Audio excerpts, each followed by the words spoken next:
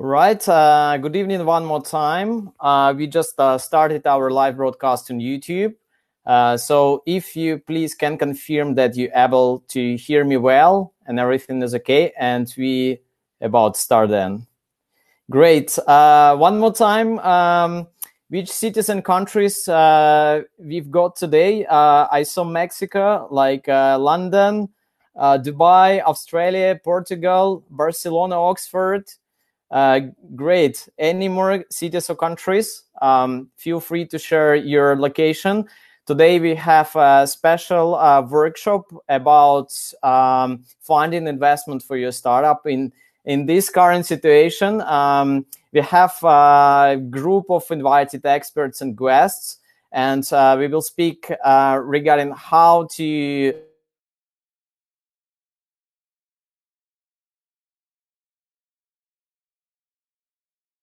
what to expect to see, and how to change maybe your approach in terms of your investment search in the current situation. So please feel free to ask any questions. As at the previous sessions, we had the same. So all your questions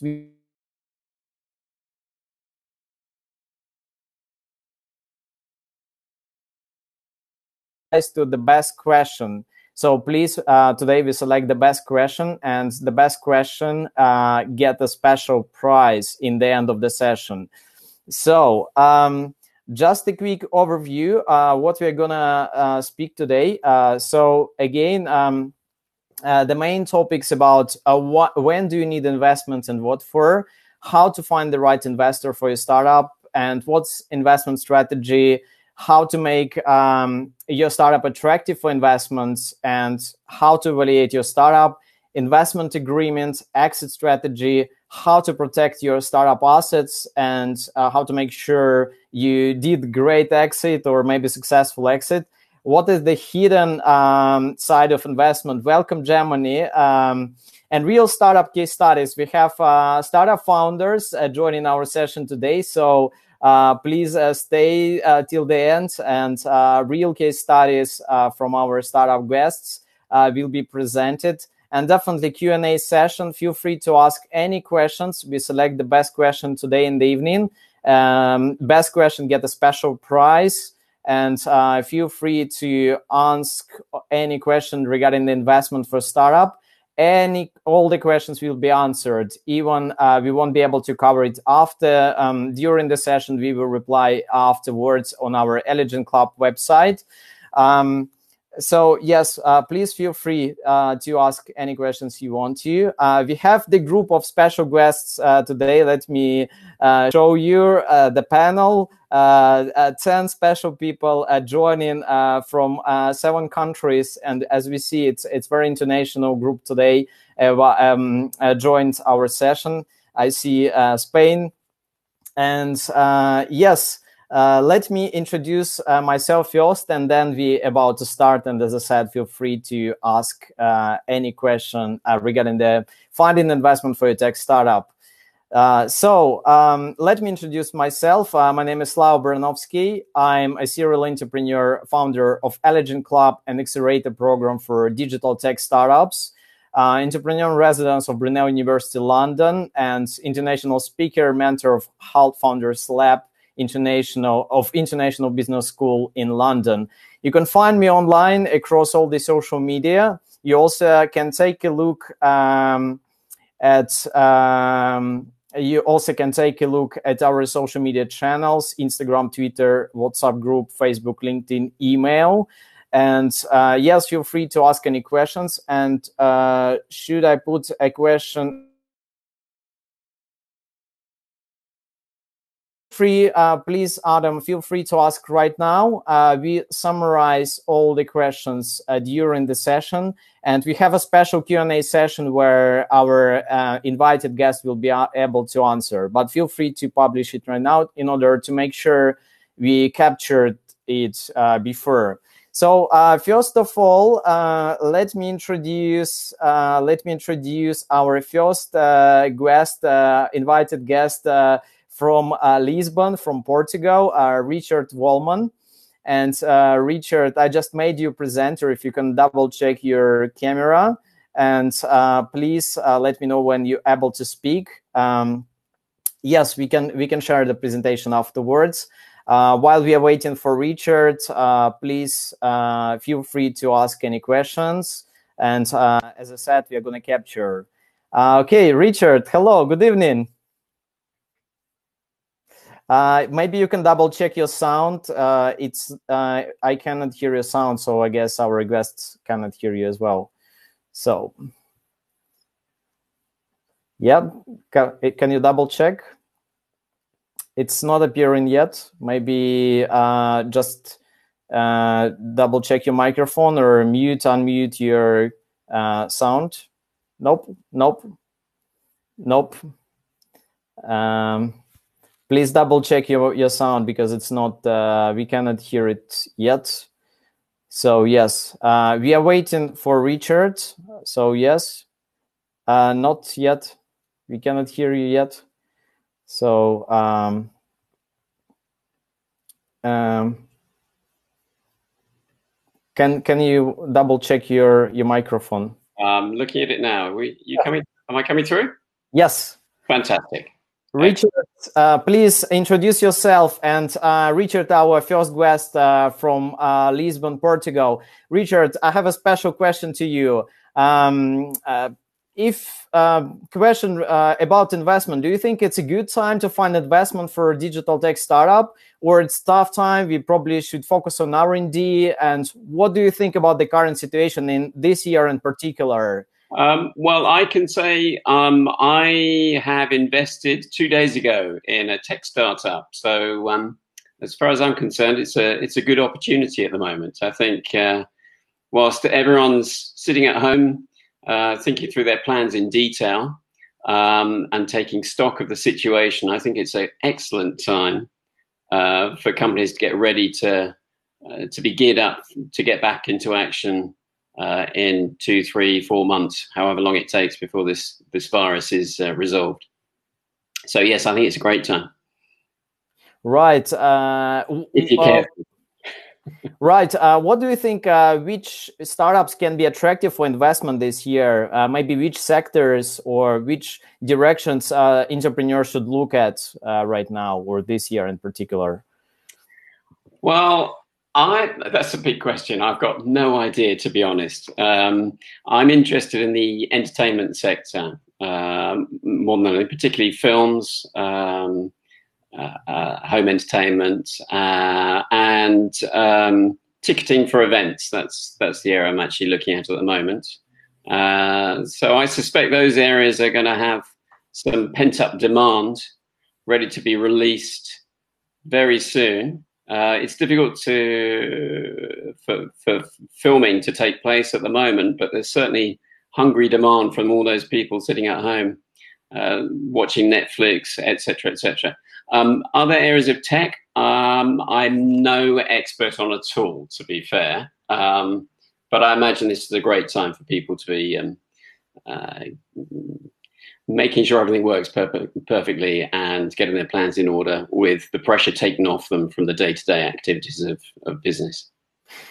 Great. Thanks a lot, Richard, for your answer. And one more question, please. As you mentioned that you just invested some funds to startup. So what makes a startup attractive for investment? What do you think the success factors giving your confidence to invest in certain company? Well, to be fair, I've been watching this company for the last couple of years since they first set up. I've been reviewing their management accounts, their marketing strategy, their brand strategy. I've been studying the market they're entering, their competitors, and I've taken a non-executive position on the board, so I'm very au fait with what their plans are and how they're approaching things, and the advice they're getting from other experts in the field. So I'm very confident with the steps they've taken to invest in them. Right. Well, Richard, thanks a lot. And I guess we have a special question to you as well. If a business plan, which a template investors most prefer, if there is any template, or how the business plan should look like? What startup sent you before? Personally, I'm not wedded to any particular template. It's for me, it's more getting to know the people behind the ideas and feeling confident that they know what they're doing and they've got a sense of reality about them, and that they aren't working in a vacuum, that they are fully aware of their environment and they're getting good advice, whether it's financial or marketing, etc., etc. So I just like to know that the people I'm dealing with are fully switched on, and have got their feet on the ground, as well as having great aspirations. So I'm not so worried about the business plan, as long as they can explain it to me over the course of an afternoon exactly what they're planning to do and where they're going and how they're going to do it.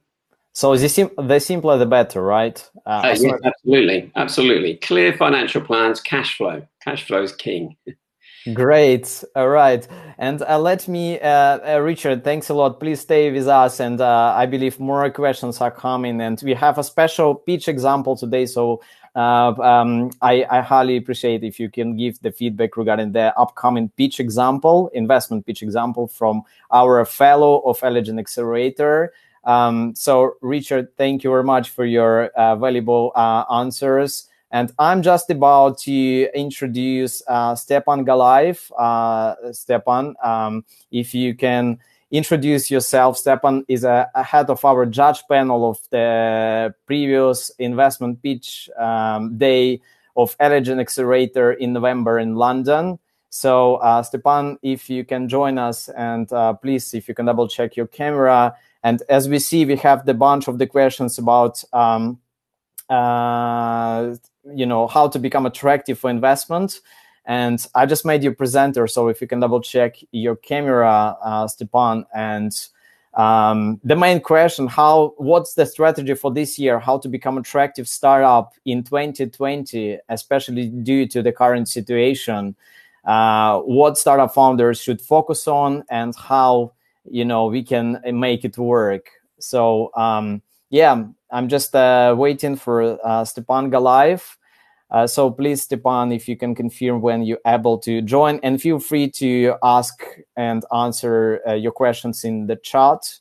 So yes, while I'm waiting, I'm just about to start our presentation, because there is definitely some kind of insights I'm happy to share with you regarding some general rules or general specific of finding investor, and how to define who is the good investor and who probably not the right fit for your startup.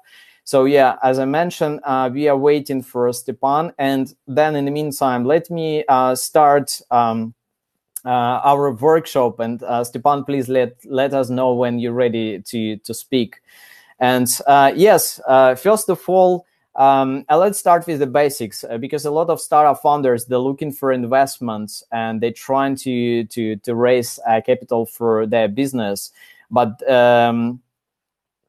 yes, try to start with the video and audio. Yes. So we are waiting for you.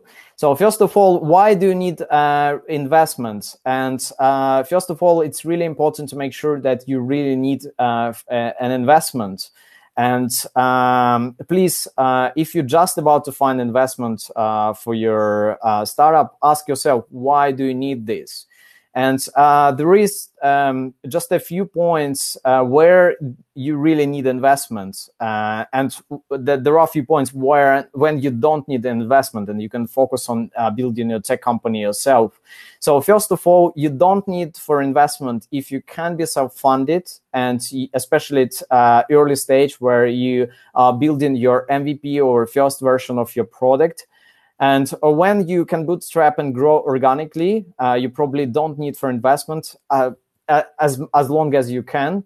And also, if you're not ready, because what is very important to know that since you got investment around, you have the bunch of responsibilities and commitments in front of your investors as well. So the question, when actually you feel that you are ready as a startup founder to take investment risk, and to bring more stakeholders to your company. And yes, answer is yes. When you need investment is when you need some cash to operate, and when you need to provide a rapid growth, and when you need to reach new markets and launch new products.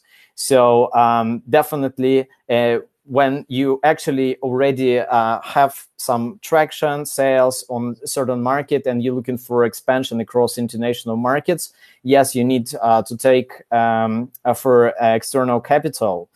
And again, reasons for needing investments. What exactly you are planning to do with this capital? If even someone is saying to you, I'm happy to invest into your company, so why do you need? How you're gonna spend this? Yeah, and the question, you got investment, for example, and so what's next? How you're gonna spend this money, and what's the proportion of expenses across your main activity? So let's take a look. So usually we have three main directions of your company activities, like product development and support and maintenance, team and resources expansion, when you need to hire more people to fulfill the operations of your company, and also marketing and sales, where you need to promote your product and service, and you need to scale up your sales, basically. And what is very important when investors asking you, how you're going to spend money, it's very important then you have balanced structure of your expenses. So if you have 100% money allocated to just the product development, your R&D is probably not the great, it's probably not a great balance. Also, if you spend all money on marketing and sales, who is going to carry on your, again, support on your improvement of your products and development? So please try to keep this structure somehow balanced. So Stepan is joining us. So Stepan, we've made it. Yeah, we made it. So please, my apologies. Introduce yourself and please tell us how to make startup attractive in 2020. What startup founders should focus on, and what advice you can give? Right. Well, quick introduction. Stefan Goliath, dialing in guys from London and girls. Hello everyone all over the world. What I focus on is helping angels, super angels, invest in early stage companies. And answering your question, Slava, what would make it very attractive now? I'm afraid to say is the valuation. You will have to be open-minded. Unfortunately, there's a lot of, as we say, blood on the street. There's deals to be done, and it's time to negotiate. And the easier you can make it for the investors, I think the quicker deals can be done. From personal experience, we're seeing 4 times drop in valuation. So there's definitely a reality check happening.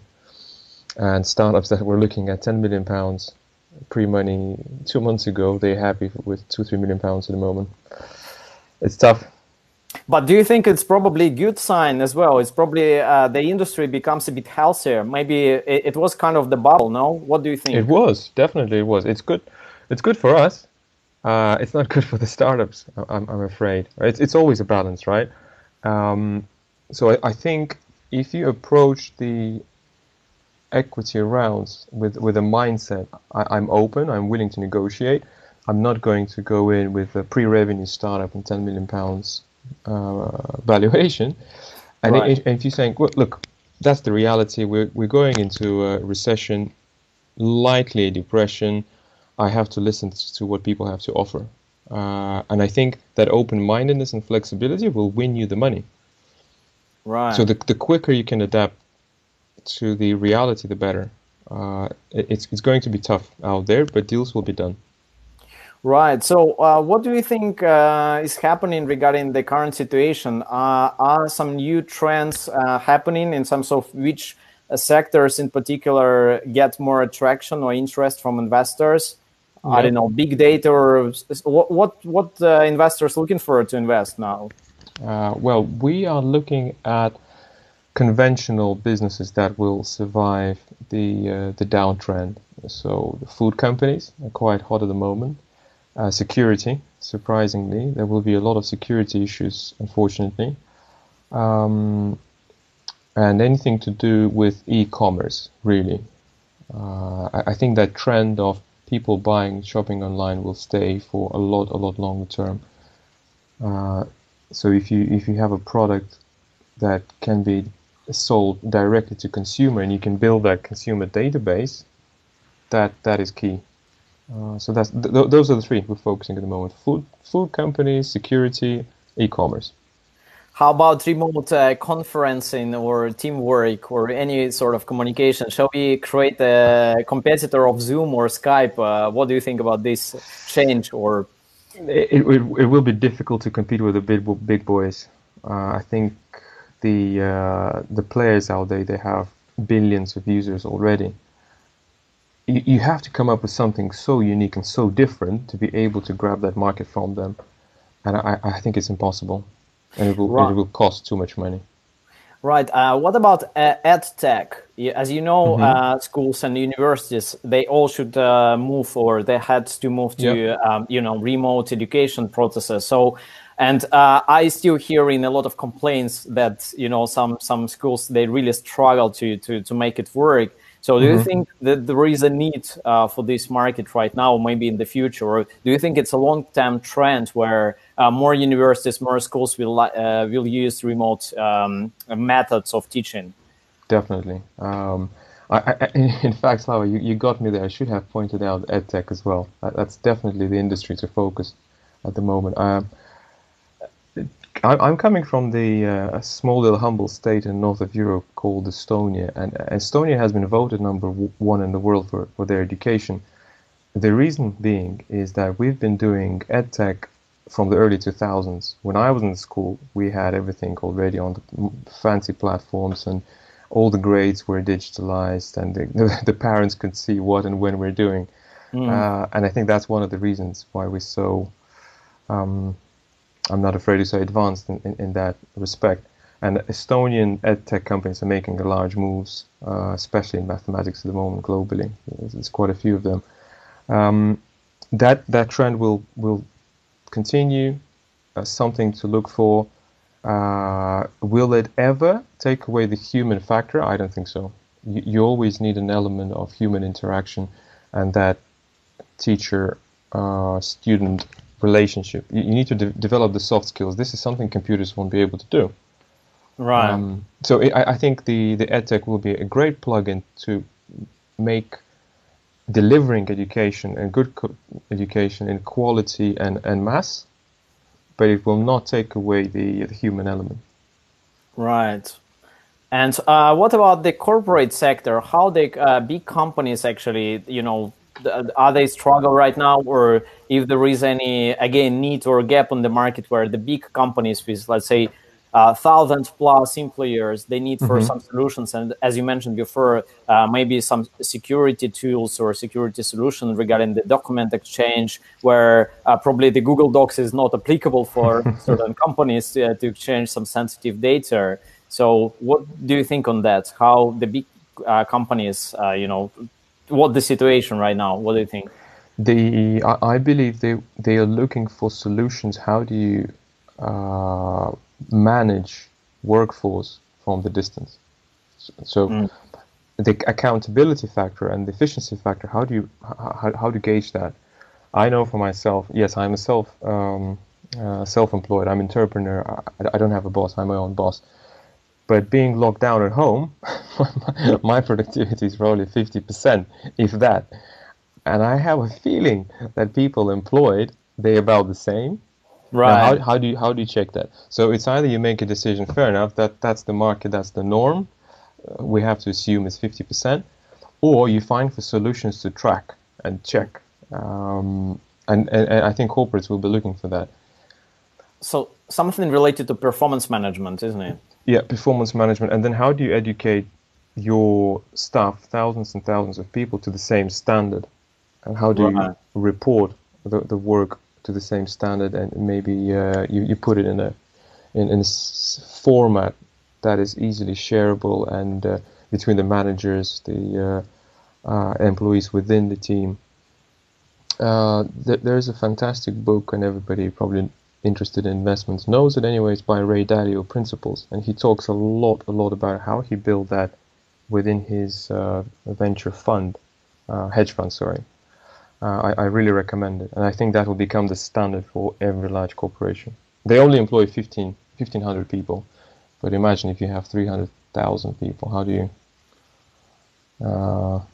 you educate all of them? That's right. A challenge. Stepan, one more question before we moving on. Yeah. Do you believe in online pitching practices? Do you talk to some startup founders online, or you still need to have this physical interaction before making decision to invest into company? No, I think you can pitch online. I definitely, well, we're doing pitching at the moment and investing online only. Right. It's not something where if you're learning to play the violin without a teacher, you cannot do it. Speaking of violins, we had a startup in this sector. But if it's an investment, no, I think you can build rapport with people just by video. In angel investing and venture capital, I don't think we'll have a problem. In private equity, they will have a problem because you have to see the physical premise or a factory. Right. All right. Just a quick announce and for you as well, Stepan. On 28th of May, we have investment pitch day, 100% remote online. Okay. So you're more than welcome to join us. And let's hope, again, this kind of remote type of pitch day will come through, the same as we did in November. So thank you very much for joining the session. I think it's incredibly a great time to see which industries have a long-term need and demand. And please, as I asked for Richard, we have an example of investment pitch day today from our fellow. If you don't mind to give some feedback afterwards, please stay with us. And thanks a lot. And I see a lot of questions coming through the chat, so I believe some people would be very interested to ask you some questions online via chat messages. Thanks a lot, Stepan. Pleasure to have you. And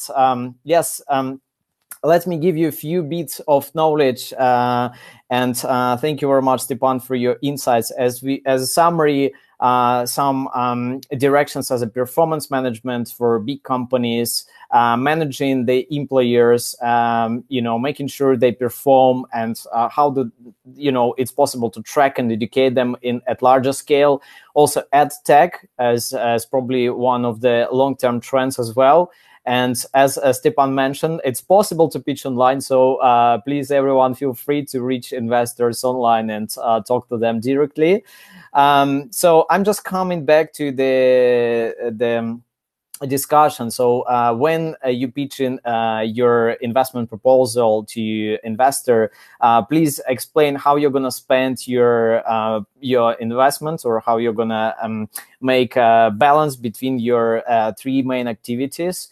And definitely somehow it should be balanced. And what I believe, and probably Richard and Stepan can confirm, if you have just an idea, or you don't have even revenue, it's likely not going to happen. So investors, they expect to invest money into increasing sales, in expanding your market penetration, or making more sales, or maybe launching new products where you already have some track record of sales and revenue, and you have some spend 100% of investment to R&D, it's probably not going to work. And also, if you're going to spend all the money to salaries, it's also not going to work. So please make sure you have allocated funds for marketing and sales activities when you pitch to investor. And as we discussed, how to make your startup attractive for investor.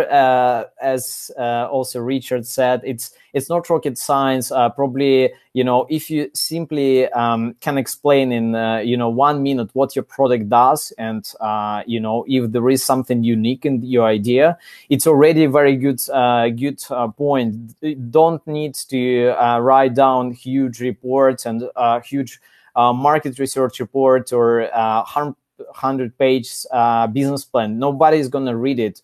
So the idea is to make it as simple as possible, very clean and short, make it precise in order to make sure everyone can check it out. And again, how to make your startup attractive for investments. This is my proposal to you guys and ladies. Product, team, market, and time. What do I mean by that?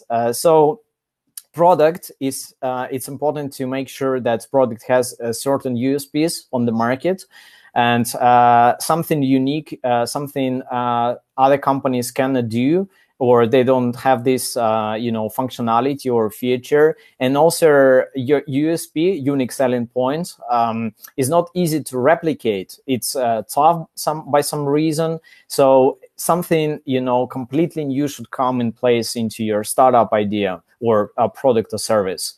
And also team, how experienced and skilled your team. And definitely, I believe, again, Richard and Stepan can confirm, it's likely if you're a sole entrepreneur, you don't have anyone working with you, your investment deal is not going to happen. So it's very important to have team, because if, investor put money into your company, are you scalable enough to fulfill all the KPIs and targets if you're just one person? It's not possible. So definitely it's important to have a good team, advisors and mentors on board, and also find some good co-founders. And definitely if you work 2 weeks only, it's also not enough to make a decision that you're a good team. Probably you need to spend more time, at least a couple of months or maybe a few years at least, before actually saying that you're a good team. Market. What do I mean by market? Definitely the market should be big enough and scalable enough. Also, it's great if you can promote your product across multiple markets, across international markets. And also how tough or how easy to reach the market. Is it like some, regulations involved? Maybe you need to get some license, or maybe it's very expensive. The question about the market and market research, and also time. Again, please, Richard and Stepan and Lars. Good evening, Lars, as well. Thanks for joining. Time. The question, when exactly you build your product or service and when you promote it, maybe market is not ready yet. Or maybe, there is a better moment to launch your product or service, maybe in 1 year time or maybe 6 months time. So if it's the right time, as we discussed with Stepan, then now it's probably great time for ad tech startups. If you have some unique product, it's amazing time, because a lot of universities, schools, other educational bodies, they have to move to a remote teaching practices. And some performance, management systems, again, great time. So if you can make sure that startup is suitable for a certain time frame, when exactly do you pitch your idea, or when you develop your product or service, it can be very suitable for investing. And when is the best place to find investors? I'm actually gonna touch this question right now. Tony, thanks a lot. Where to find investments? And just my opinion on that. Please showcase your product as much as you can. Reach your network, and the information from the previous slides. Your personal network, your clients, your experienced professionals you work with, maybe some of your colleagues. accelerator, university, any entrepreneurial community, events like that. As you see, we have investors in our room tonight, and conferences, and top leaders in the industry. If you know who is the top leader, or maybe some investor invested in particular sectors, you can find out these people and reach them out via TechCrunch, or AngelList, or some conferences like Web Summits, Slash, and so on. And these organizations, definitely, they have some online resources, so you can find them online. And as you see now, there are multiple online activities like we have right now. So again, this is the great opportunity for you to meet investors. And my personal advice, also make research. Find some relevant investors via LinkedIn, Google, and again, some relevant resources. And try to promote and pitch your product as much as you can, because you never know. Maybe your customer can tell you, actually, you know what, your product is great. I'm interested to invest some capital.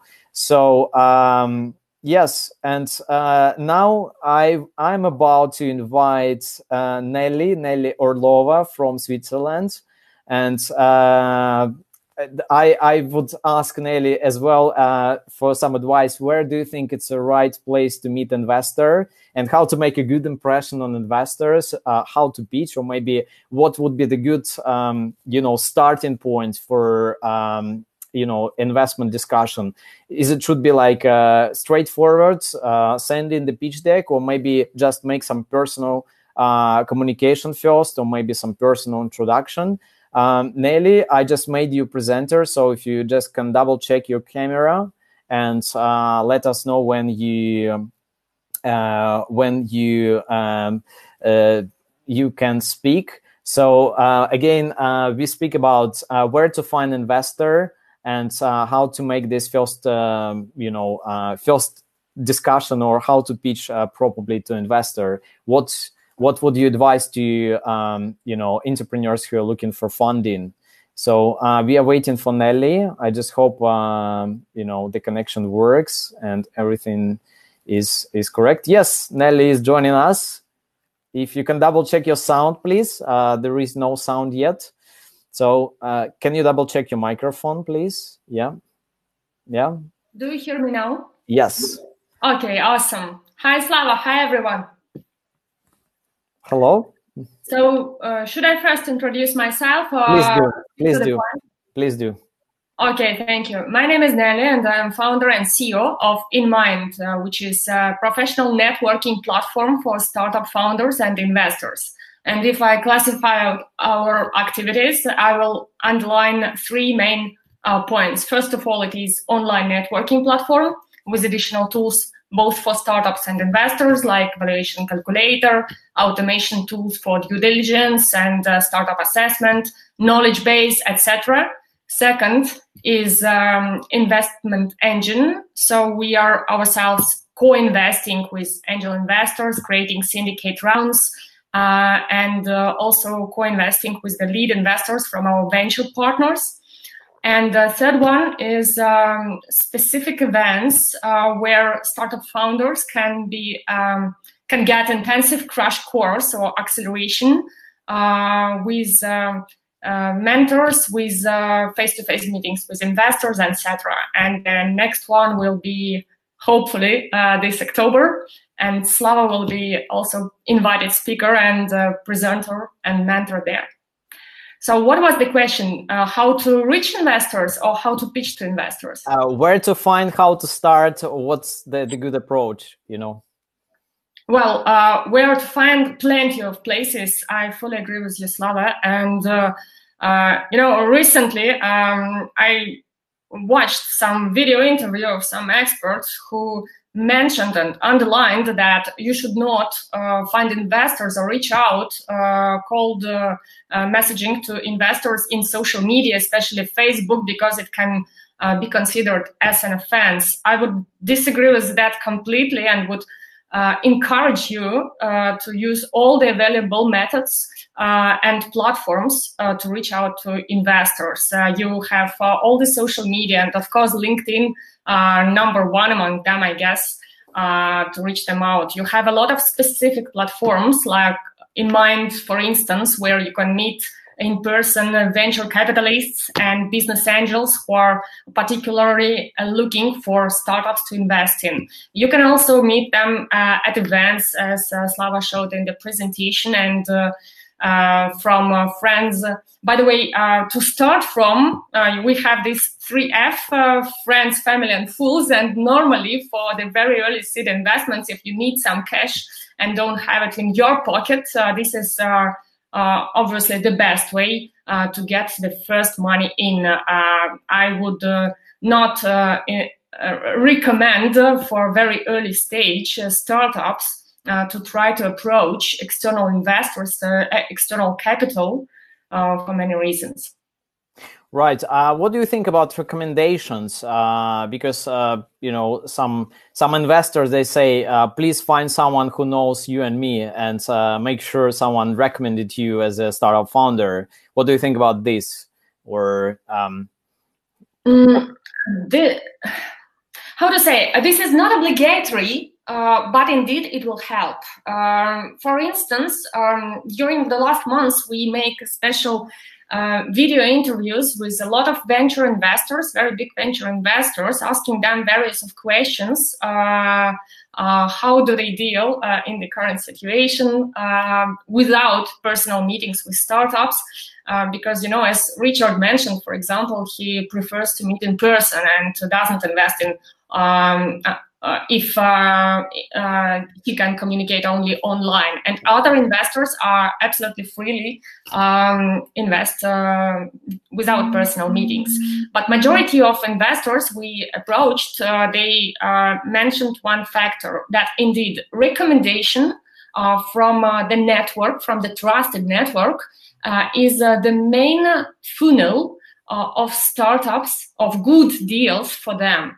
And there is a reason for that, because usually in the network of investors, people already know their criteria, their focus, their specific interests, and etc. And they would simply not recommend absolutely irrelevant startup. So I think this nuance is very important. And if you don't have someone who can recommend you to investor, consider that this job, which is usually done by this intermediary source, should be done by yourself, meaning you should indeed research before contacting. The worst thing is when you just contact investor without even understanding of his focus, his check, his investment criteria, and etc. This is actually the reason why majority of cold contacts fail, only because of that, not because they came not from the trusted person. So that means you would advise to make research first about investors, you know, about his or her previous investment deals, you know, the focus sector, size of investments, you know, previous ones. And again, just a picky question. What if I'm just about to build my first startup? I don't know any connections. And what should I do? You know, I don't have any investors in my network, for example. What you can advise to those entrepreneurs who are just about to make first startup happen? Mm-hmm. So first of all, think if you indeed need investments or not. But I think that Slava already described it in his presentation. So everything was quite clear. I fully agree with what you've already told.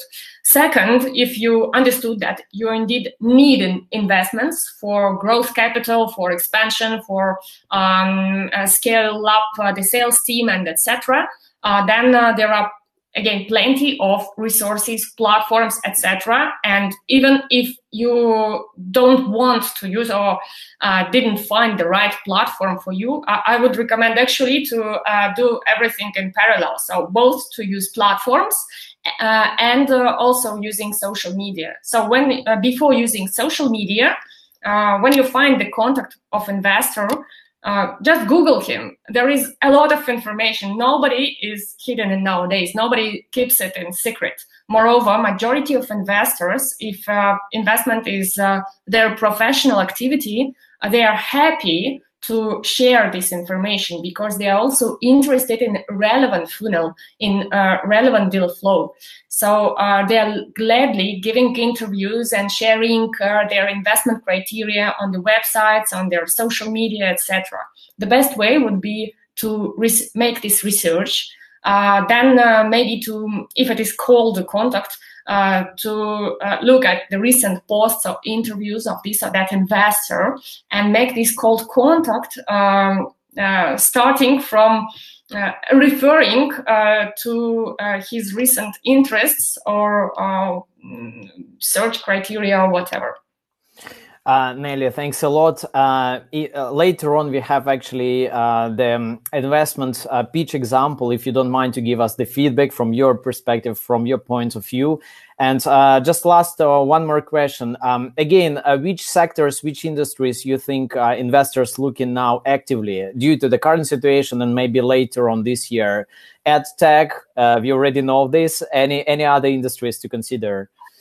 Well, that's a very good question. And again, I will not share my opinion now. I will share an opinion of investors who declared it during the last weeks of communication. So they, in addition to edutech, they also mentioned robotics.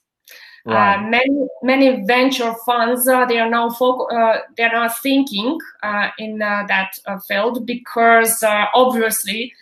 When you remove the human factor in similar situations, it can be game-changing. Also, VR, AR, especially if we speak about substitution of those sectors which are not available now. For example, for travel, VR can be a kind of substitution if you build a beautiful experience for people. Everything around so-called economy for loanless, if I name it correctly. So a lot of people they are kind of lonely, sitting in front of their computers, and if you have solutions how to make their life better, more inspired, etc., that is a good factor.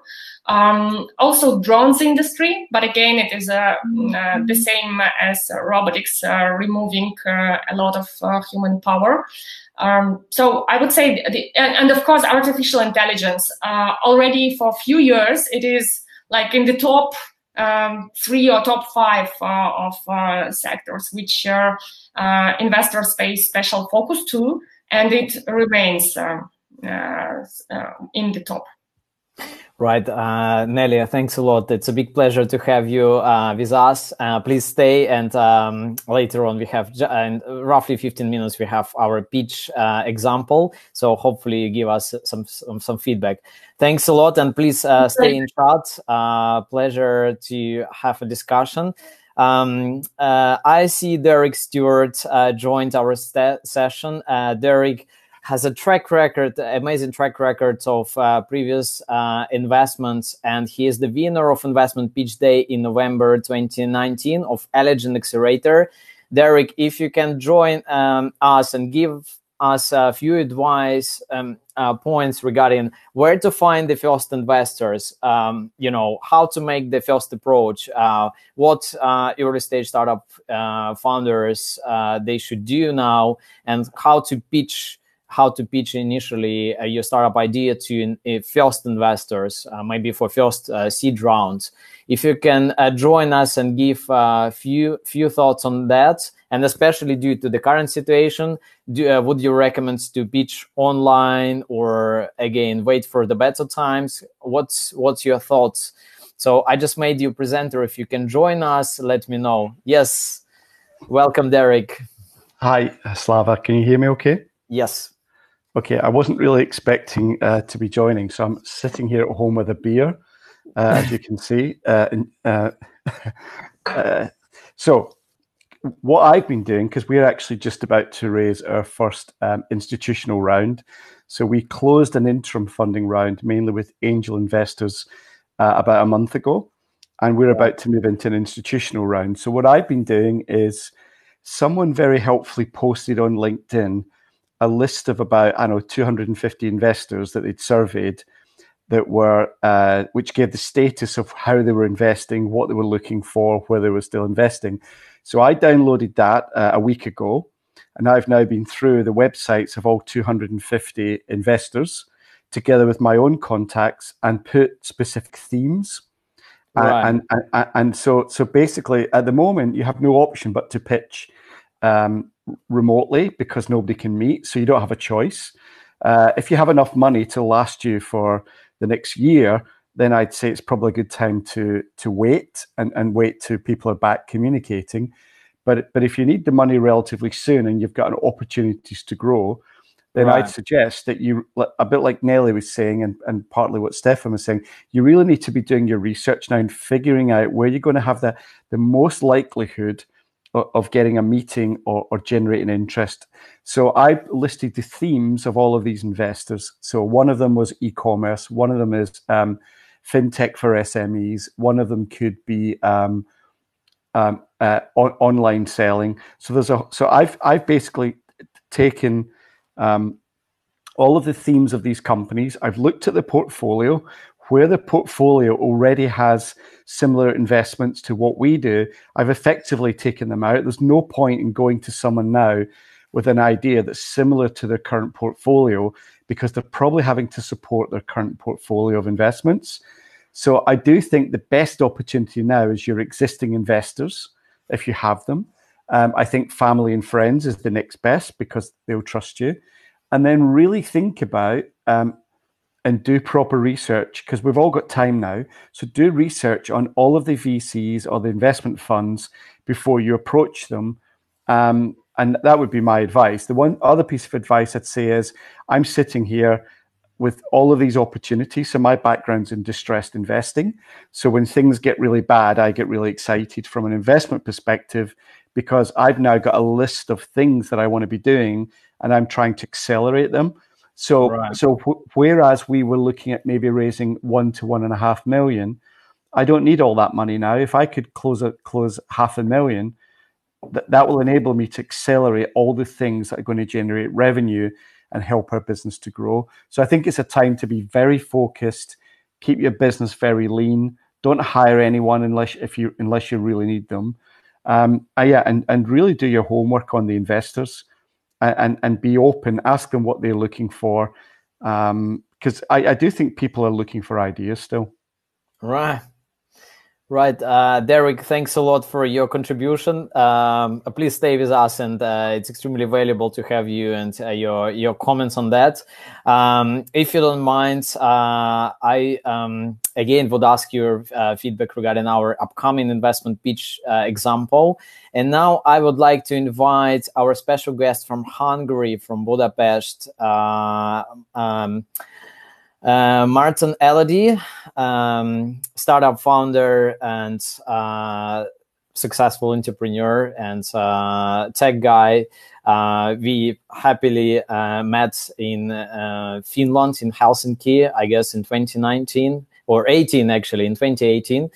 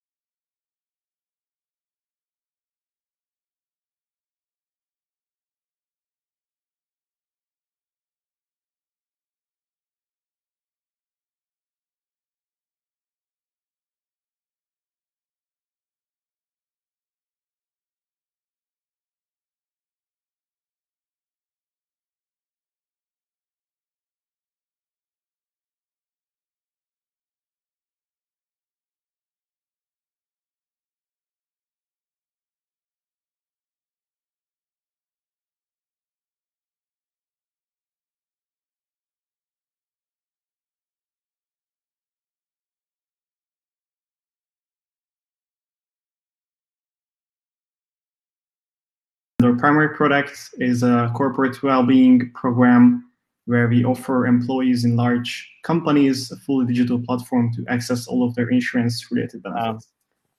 Sorry, I just want to make sure people are able to hear us. Okay. Yeah, if you can, sorry. I can hear you. Yes. Can you hear me? Because I can hear you. Yes, please. Can you double check your intro? Can you repeat your introduction, please? Because some people said we disappeared for the moment. So okay. So, yes. All right. Sorry for that. So good evening, everyone. My name is Martin Elodie. I'm the co-founder and head of product development at Vern Insurance Technologies. We are a seed stage insurtech company from Budapest, Hungary, accelerating the digital transformation of the regional insurance industry. And currently our primary focus is on the corporate well-being program where we offer employees in large corporates a fully digital platform for accessing all of their insurance-related benefits. So we secured our seed round almost a year ago to date, so in 2019 April. I have a few takeaways from this process that we had. I think the most important part, as Nelly and Derek said before me, is to find the right investors and VCs. And it might sound silly, but this is the most important part in the whole process. We spent many months in discussion with VCs where we were just not the right fit for their portfolios. So essentially, we wasted half a year with no outcomes. Right. And so in the first place, you have to see if the goals of the funders and the goals of the investors are aligned, and you have a shared understanding of success and what the investors are expecting from you, because this is the only way that you will achieve what the investors are expecting from you and to make them happy. So, and this is not only true for the time being of the fundraising, but also after that. So when you raise your fund, if you are able to comply with your expectations, this could be the entry level for your next funding round. So I think this is the most important part. You also have to keep in mind that this process takes time. So in Hungary, it's around half a year. We had from the first discussion until we had the money on our bank account, it was 4 months. So you have to have the adequate runway and the committed team. Otherwise, you will have a really big time pressure on you, and then that could make agree on bad terms, for example. Right. Any advice you can give regarding how to approach investors if you probably, again, building your first startup, you don't have enough connections, where to find, what to do, how to find the right investor if you have lack of connections or maybe expertise and recognition in the market? Well, fortunately, okay, so I'm just looking if the connection is right. Fortunately, the list is pretty short in Hungary, so we could only reach out to a few VCs that were really the right fit for our company. As you mentioned, we met in Finland. I think Finland is the very great example of great networking events, incubators, and accelerators, where you are very casually able to meet with different investors, for example, and different VCs. So I think in most of the cities, they have some kind of different, meetups or pitching events. This could be a right way to have the first meetings with investors and to make them excited about your product. I personally don't really like cold calling. I'm not really good at it, but for some people, it might be a working alternative as well. And also for some VCs, there is a call to action on their website, so you can just submit your idea, and if they like it, they're going to reach out to you. So this is also an alternative that you could use, I think.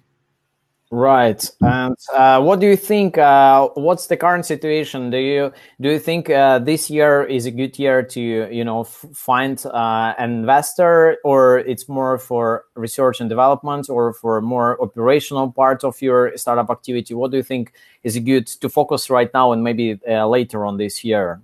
What's your advice? Well, I think investors are going to focus on keeping their best portfolio startups alive. So it's kind of they will select from their already existing investments the best ones they are able to keep in live and keep in operations. I don't exactly know how many new investments they are going to make.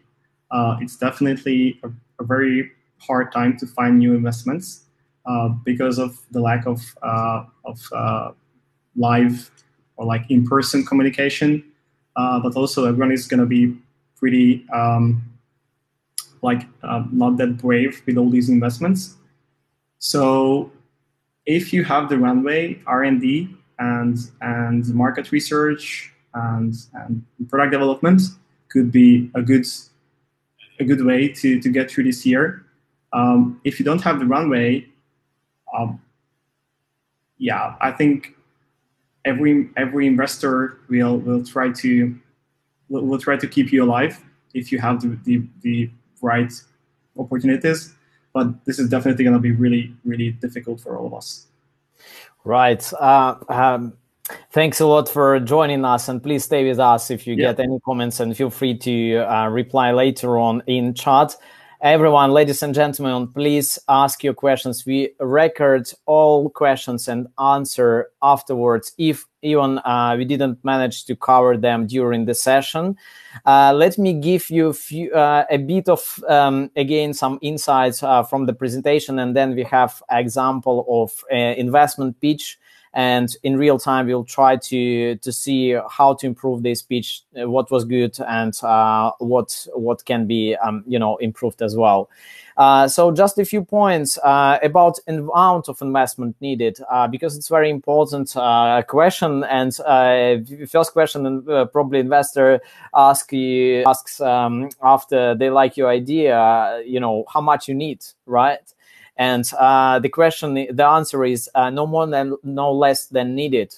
And I think it's extremely important. And that's exactly what Derek mentioned before, that if you need just 200K for right now in order to, grow or, operate in your company, you probably don't need to ask for 1 million for a certain moment. So it's need to be very realistic down to your cash flow projections and down to your financial projections.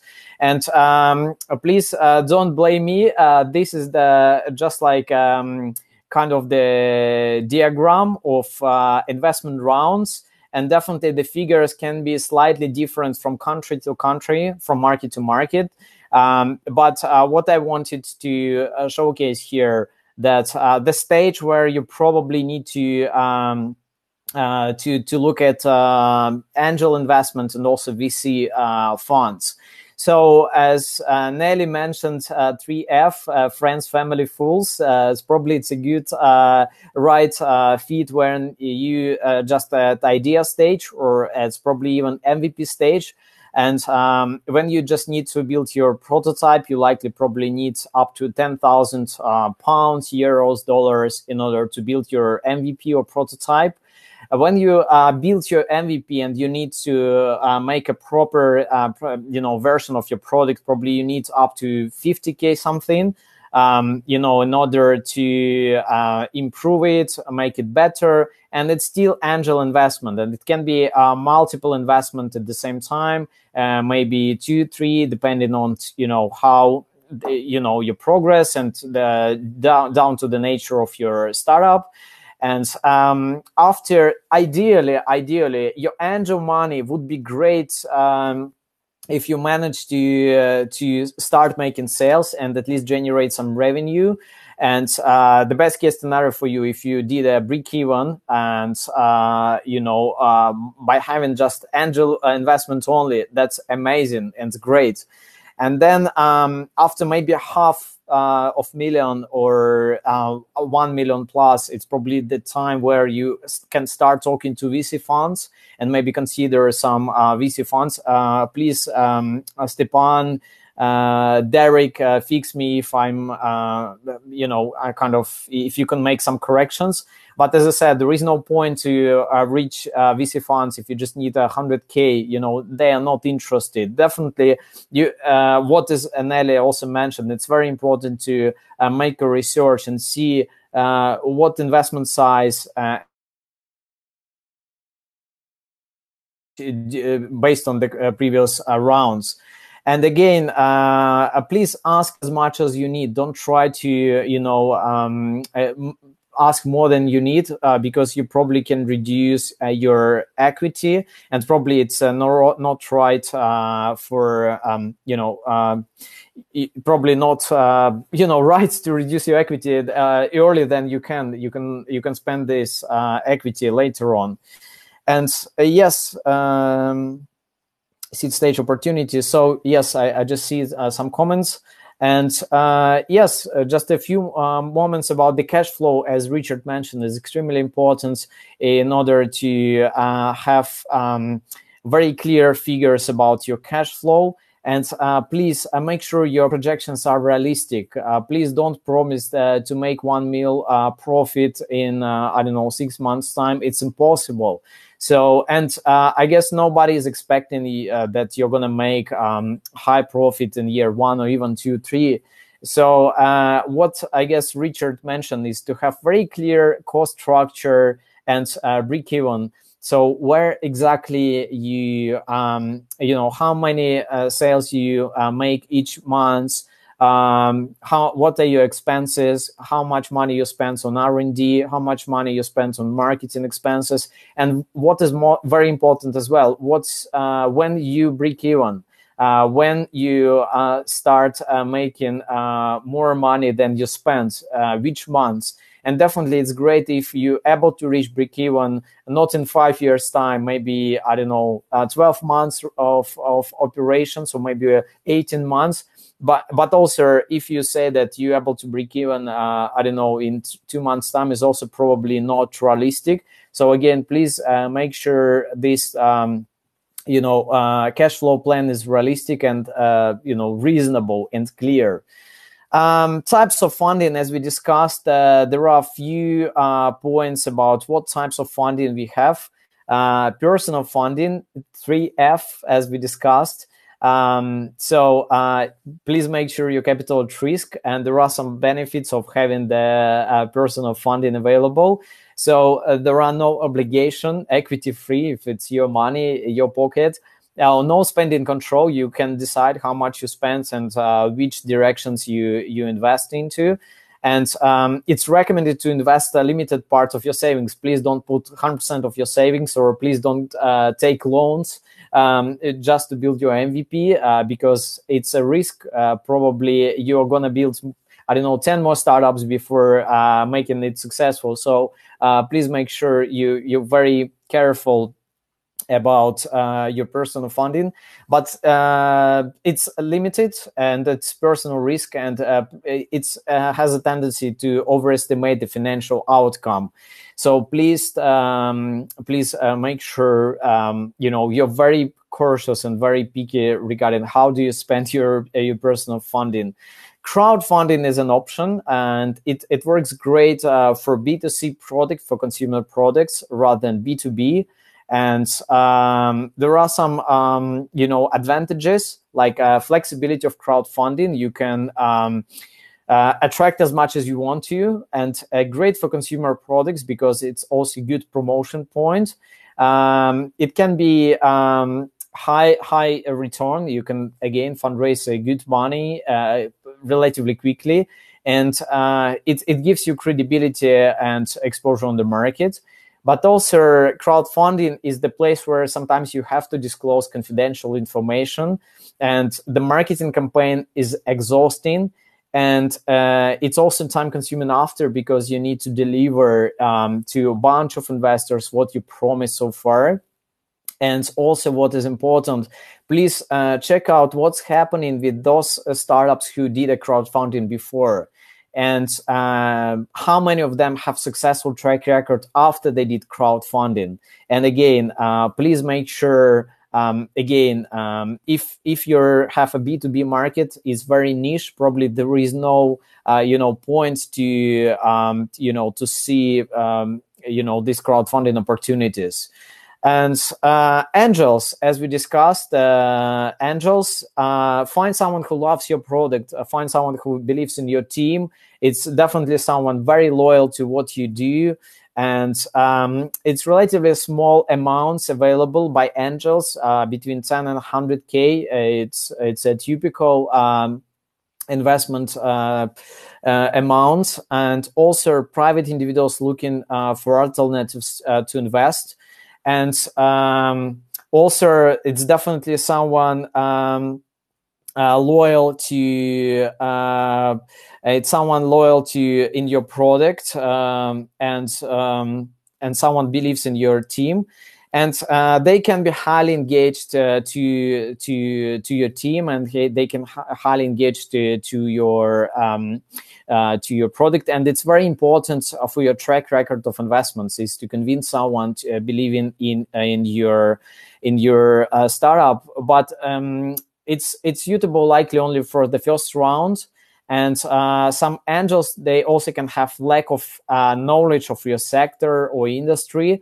So it's not always means that investor, they have understanding what your product does and how to bring it to the next level of investment rounds. So please make a research and make sure angels, they understand what you do and they have some experience in the niche or some directions you work in. And also venture capital funds, it's nothing personal, it's a business. So definitely it's more down to figures, it's more down to the stage of your business, it's down to your strategy.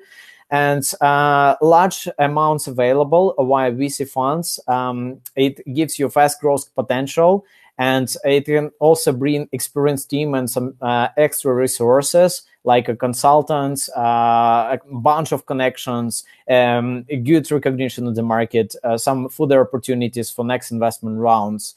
And definitely the VC funds, they're looking more to profitability, to return on investment.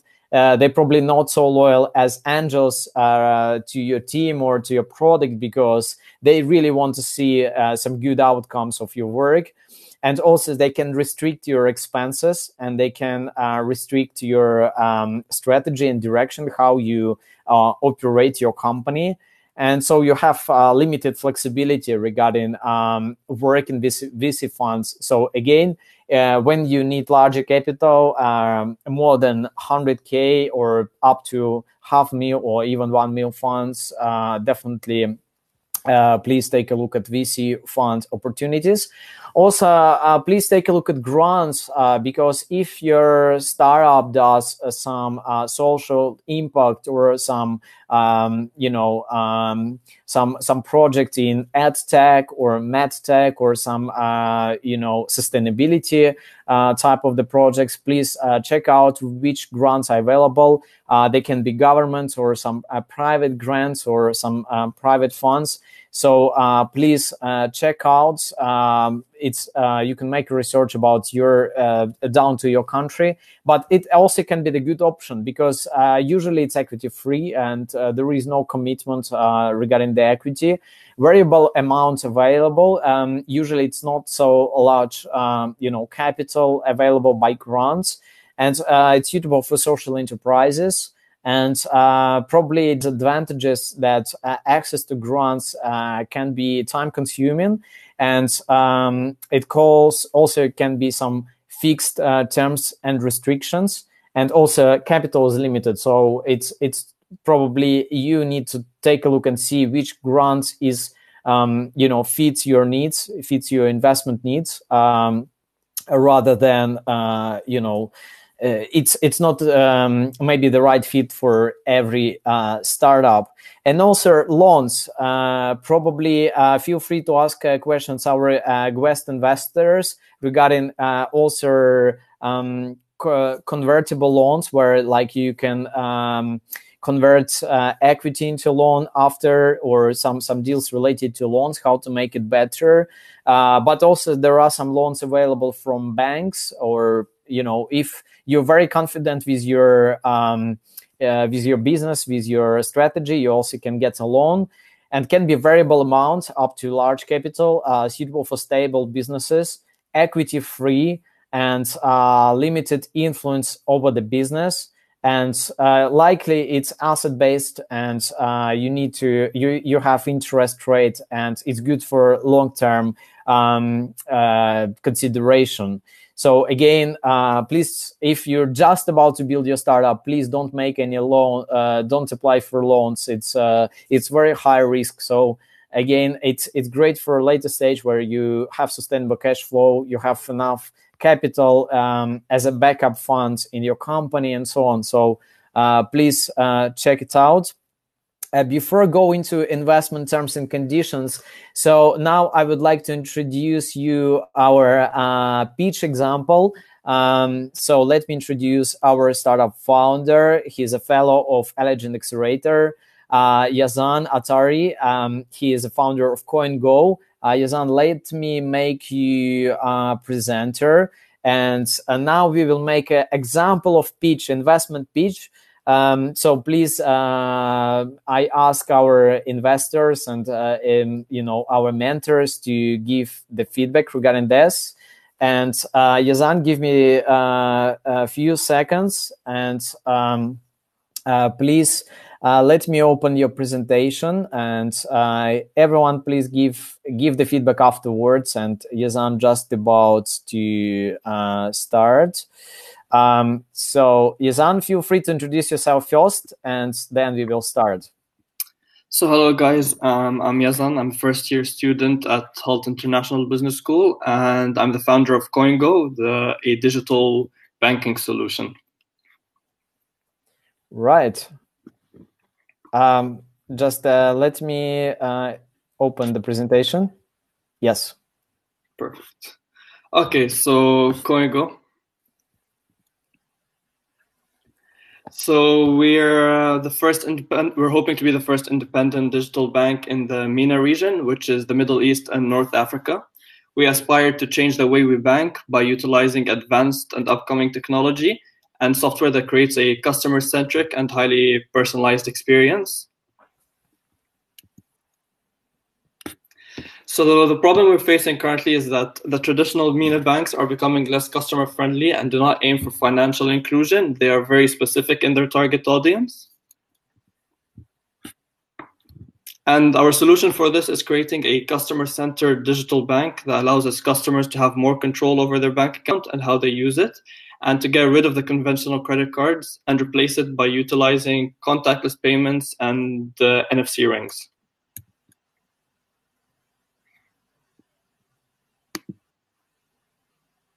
It's supposed to be a video, but I don't think it's loading.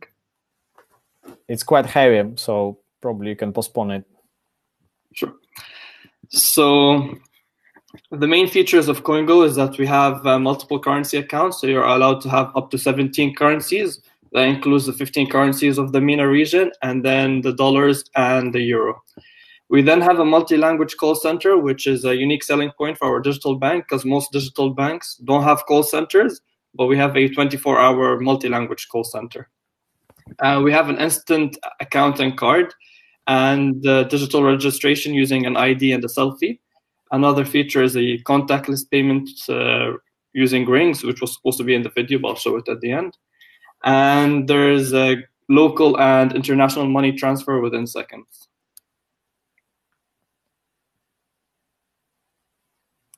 This is how you register. You scan your national ID, take a selfie, and you get verified and registered, and you get your bank account straight away. We have 3 different memberships. The first one is Bronze, which is free for everyone. You get a virtual card, and there's a transaction charge of 2%.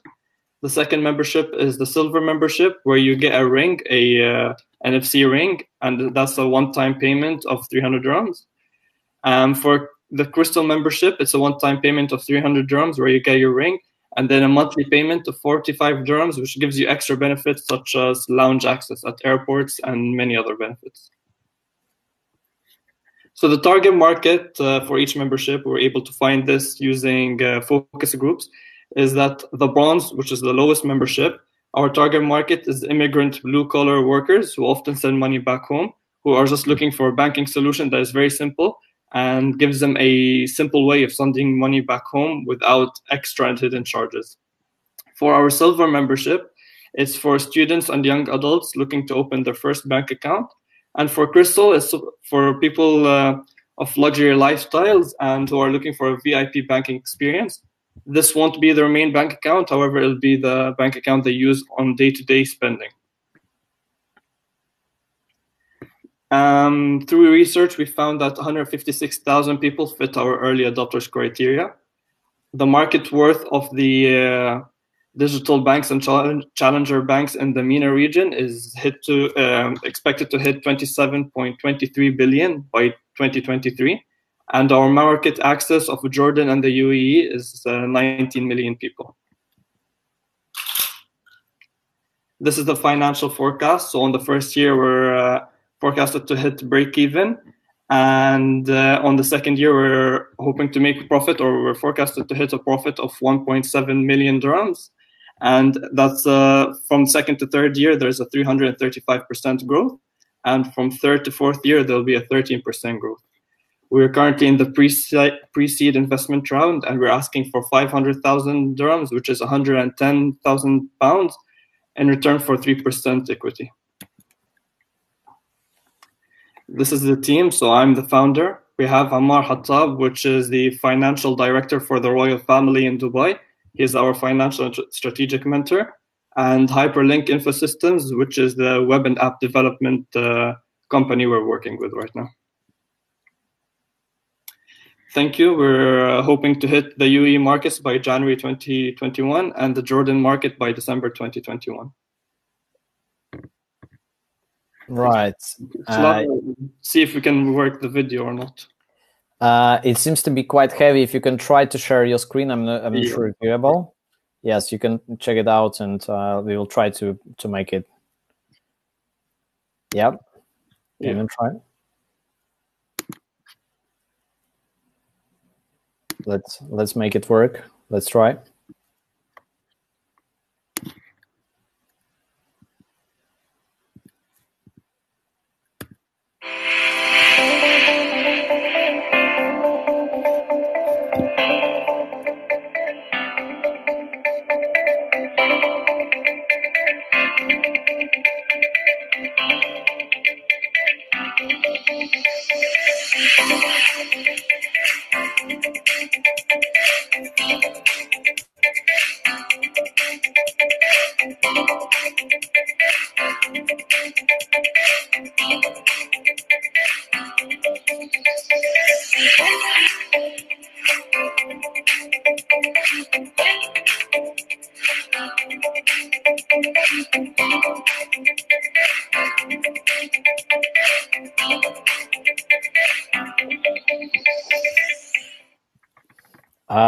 Please, can you explain us regarding this ring, how this ring works? Yeah, so the ring has a GPS locator inside of it and an NFC chip. The GPS locator is to connect to the app, so you're able to monitor your ring in case you lose it, and you're able to find any discounts that are near you. The NFC ring works similar to a credit card, where you just scan your ring when you want to pay, or when you want to transfer money to your friends, you're able to touch each other's rings for 3 seconds, and you transfer money to each other using your app. And yeah, that's basically how it works. Right. So basically, it's like you don't have to open your app, even you just have a ring and you can tap and pay anything you want to, right? Yeah, basically just like a credit card, but instead of a credit card, it's a wearable technology. Great. Well, Yazan, thanks a lot. Now the feedback. If you don't mind, let me introduce Lars. Lars, please join us, and please give us the feedback or any comments or questions. I'm just, if you can double check your camera and join us, and please give us the feedback about the pitch, any comments, what to improve from investment perspective, how to make it better, or any feedback so far, or any questions. Please, Lars, we're just waiting for you. Yes? Can you see me now? Yes. All good. Excellent. Well, I know Assam from before because obviously we met in the whole Founders Lab. I'm acquainted with CoinGo.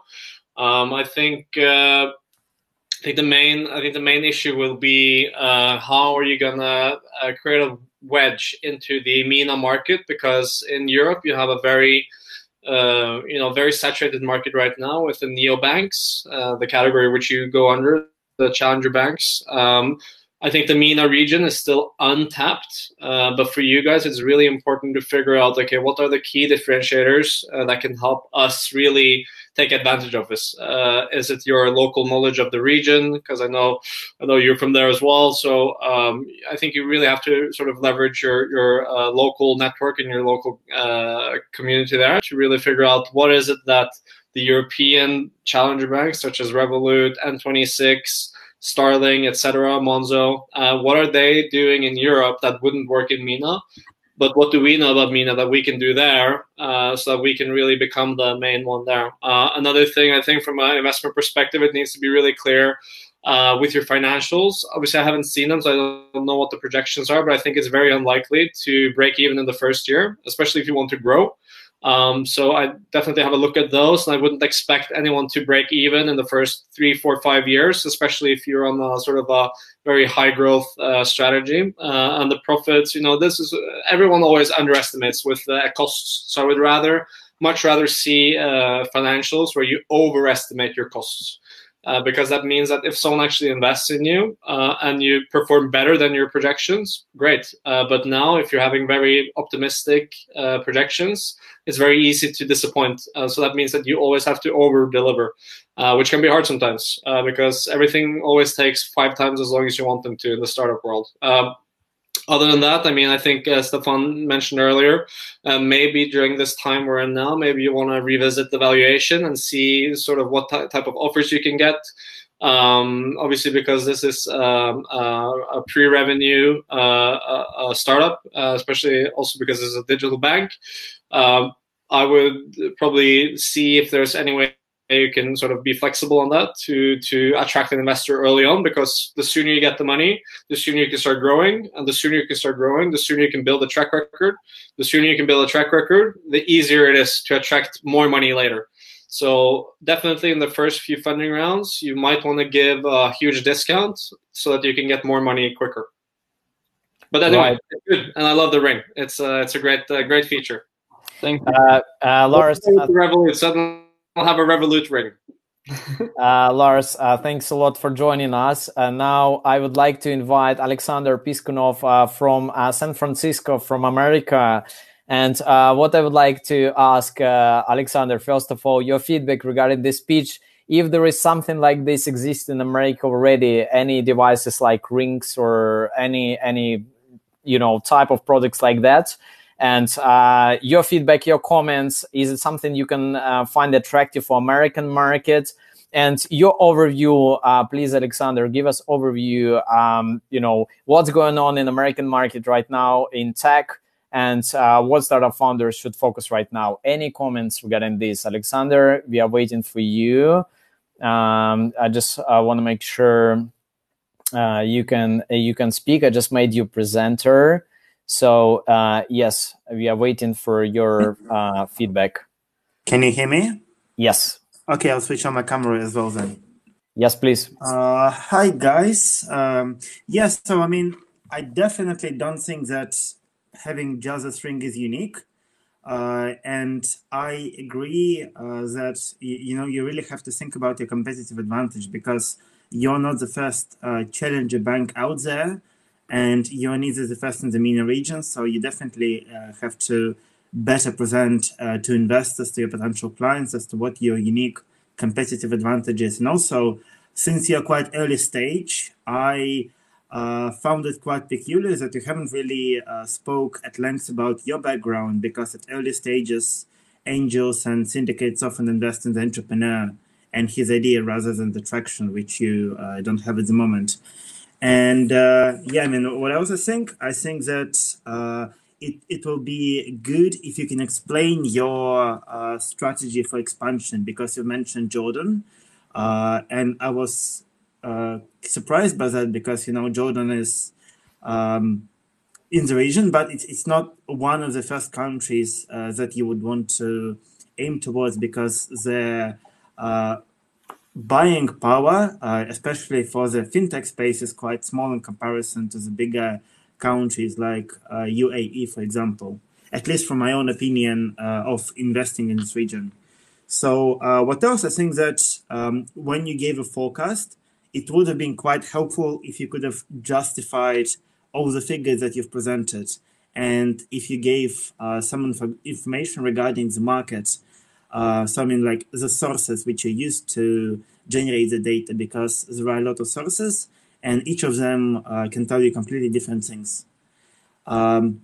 Yeah, so that's regarding the presentation. Now let me give you a quick intro about myself as well, I guess. So I am a partner at venture capital fund called Venture Ventures. We invest out of Singapore and out of San Francisco in the field of frontier tech. So these are things like robotics, artificial intelligence, new materials, mobility, and quantum computing. So normally there are deep tech fields out there. And we are looking towards the earlier stages of investments, so seed stage, Series A, even though we do have quite a lot of portfolio companies which have already grown up beyond that, and we are following up on them in due time. So, I mean, yeah, I guess in terms of a brief introduction, that's about it, but I'd be more than happy to engage with the audience and answer any questions you guys may have. Or Yazan, if you have anything specific that you'd like to ask, more than happy to clarify as well, I guess. Alexander, one more question.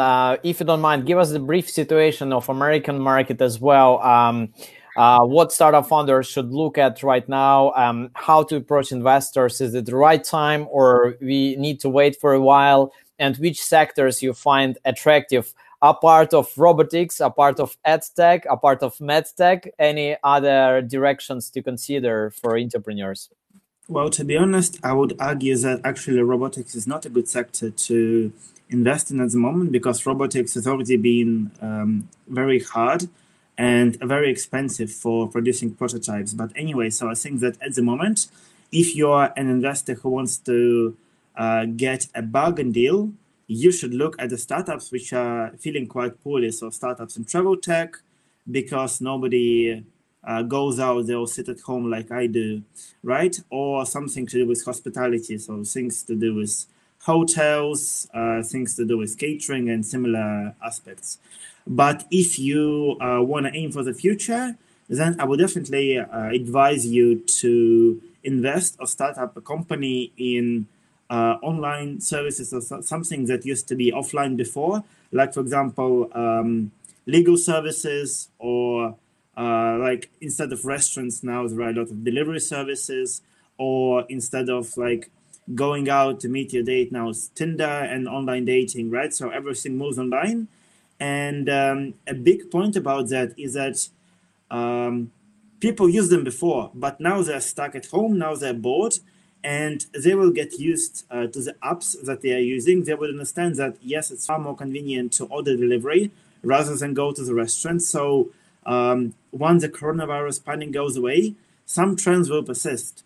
And yeah, I guess the last thing that I wanted to mention in terms of sectors which are really hot at the moment is obviously medtech, right? Because, well, coronavirus is not the first and neither the last, because there used to be swine flu, bird flu, Spanish flu, the bubonic plague, and whatnot. And the startups who tried to disrupt the space were around since at least the 2000s.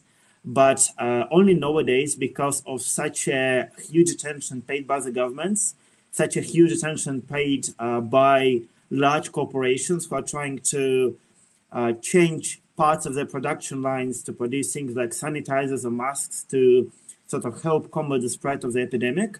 Now the world is starting to understand how important the medtech technologies really are. So if you have a product which has to do with innovative drug design or something to do with genetic testing or similar things, it's definitely going to be a better place to be in if you want to raise investments than before, because medtech, like robotics, is a very long-term and R&D heavy field, and you have to get a lot of certifications, for example, in America from FDA, because you're dealing with human lives. And only once you get the certifications, then you have to do animal testing, human testing, and once you release this product onto the market, you're basically in the money. But it takes a long time, so most of the medtech funds who invest are those who have significant number of PhDs in very specific fields, like, I don't know, quantum biology, molecular physics, and similar things, so they can understand all the innovations going on from both theoretical and practical viewpoints. Alexander, thanks a lot. Pleasure. Stay with us in chat. I see so many questions in YouTube and our chat.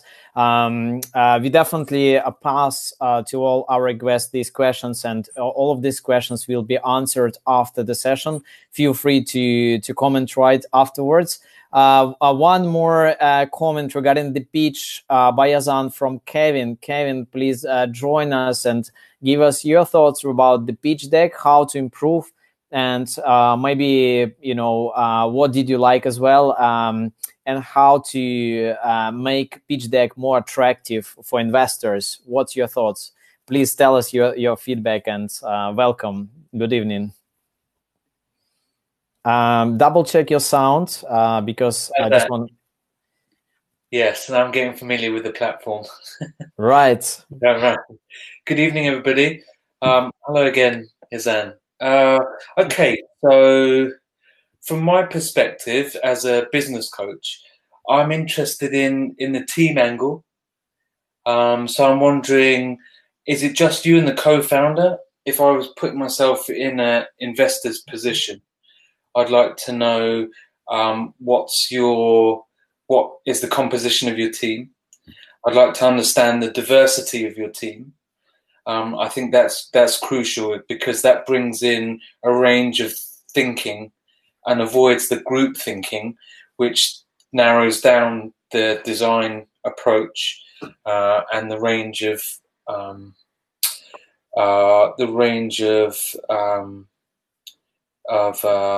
diversity of thought. So something about that, but also your advisors, who's actually supporting you on this journey. You want to sort of create that multi-dimensional feel to the team, rather than it's just two young guys. No offense on the A thing, but you can actually, it would help to bolster that. And particularly if somebody with a financial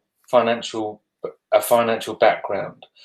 One other part of that is, what about regulatory checks and bodies? You know, in the UK, it's FCA, the FCA. Is there an equivalent body in the Middle East? Do you have those in place? Did I miss that in the deck? I'm not sure. I'm not sure I saw that.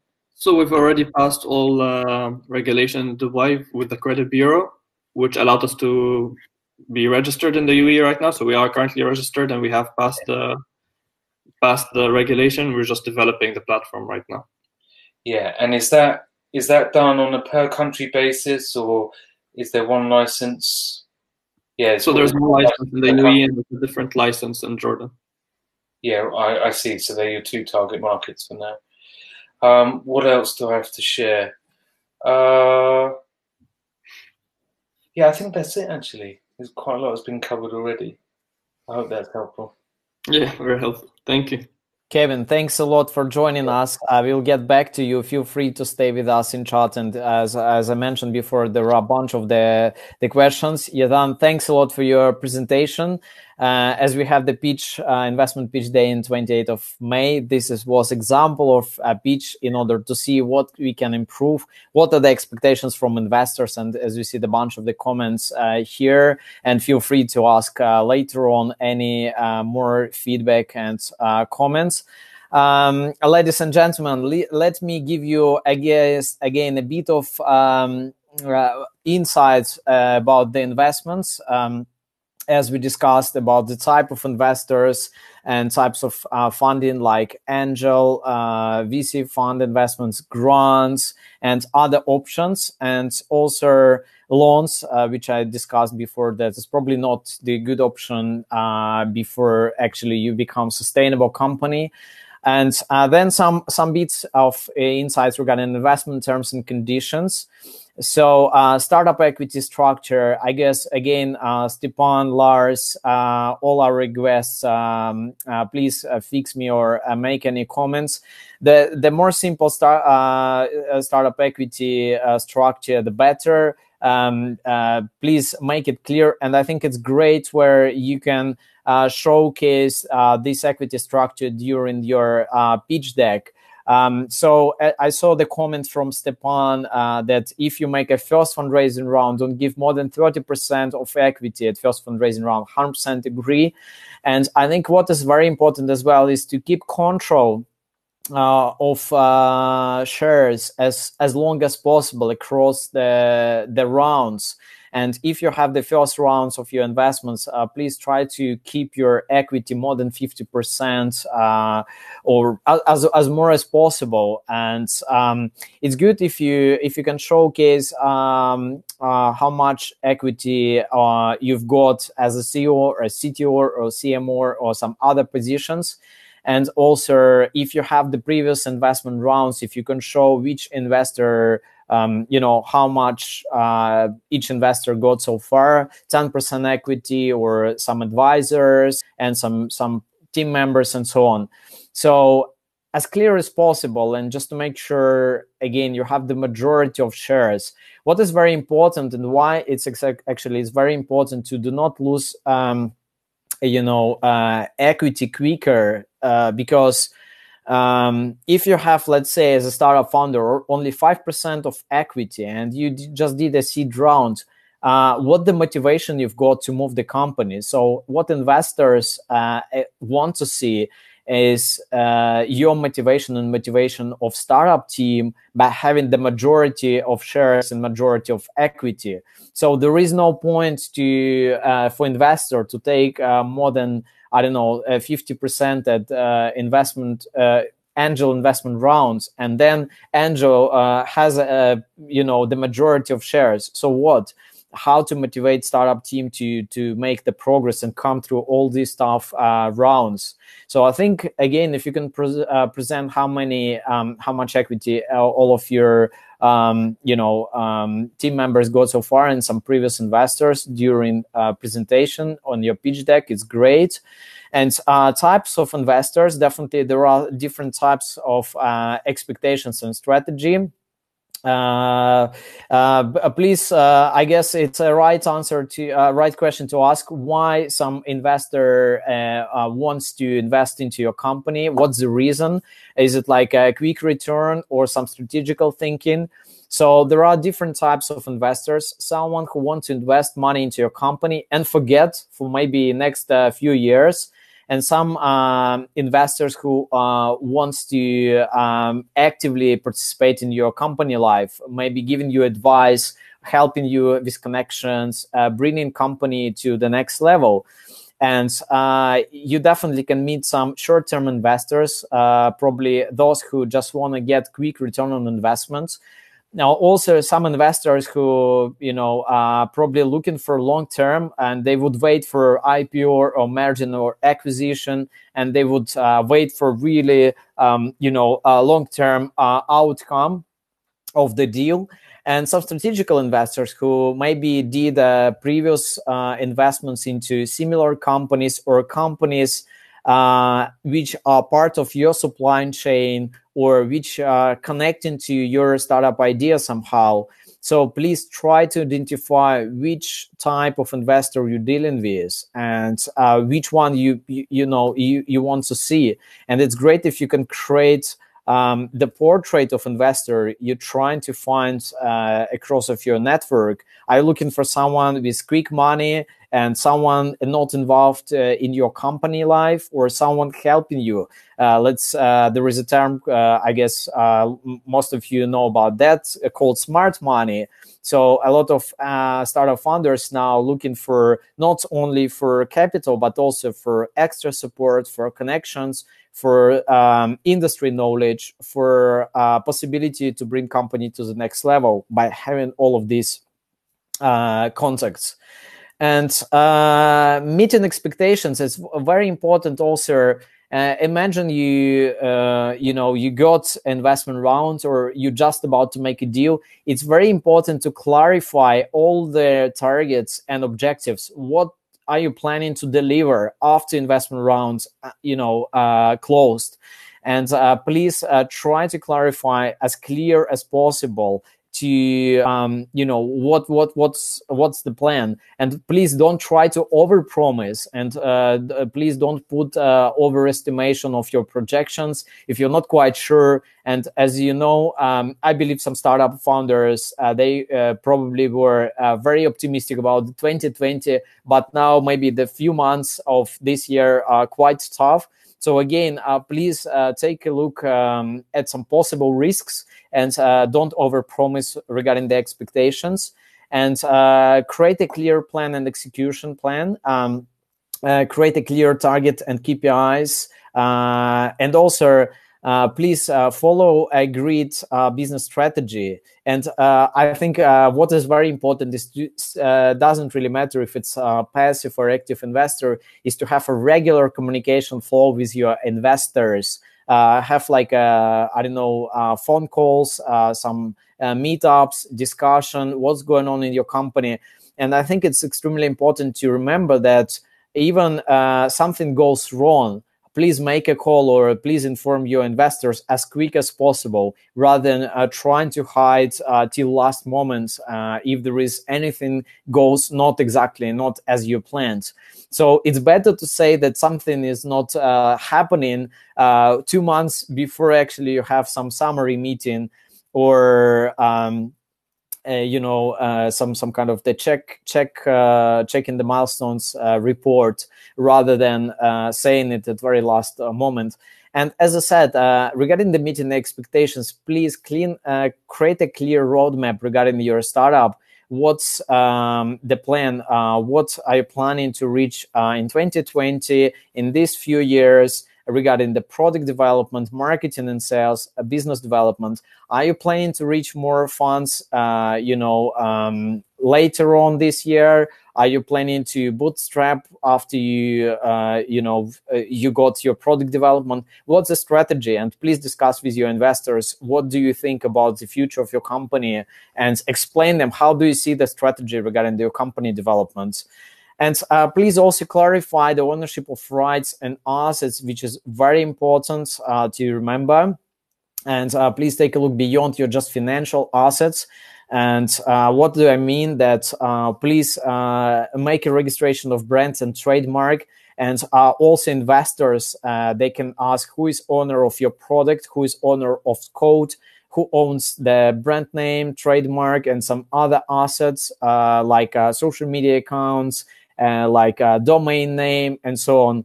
I know the example when a company was sold for more than £1 million, and after the buyer realized that actually all the company assets registered to the founder, and according to agreements, actually, the buyer just gets a company name. There is no any assets related to company according to the agreement. And it's very important to clarify who is owner of all the assets, and also across your team. If you have a team of 2, 3, please clarify and make sure you assign the probably equal or the same ownership of all the assets you've got. And exit strategy. I know one quote, and one investor said, "I'm not investing into company if I don't understand exit." So please explain what's the plan and how the exit strategy looks like for a startup founder, and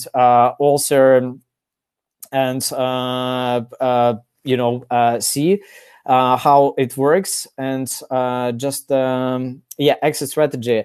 And please protect yourself and your assets regarding your exit.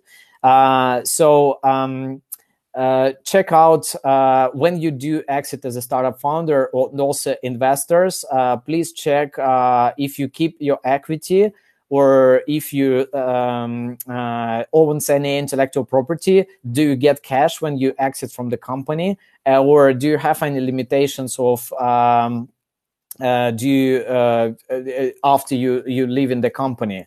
Please write it down, all equity strategy, and ask our investors how do they deal regarding, how do they describe exit strategy in their investment agreements. Yeah, I agree, but I think it's very important also to clarify regarding your team, to agree with your team. What is the exit strategy? How you're planning? Are you going to IPO, or are you trying to, exit in 10 years time and maybe sell the company? What's the plan? And I think it's important to align your understanding of each startup founder. What are you going to do? And if you live in the company, if all startup founders live in the company, in worst case scenario, maybe some milestones not reached, or what's happening.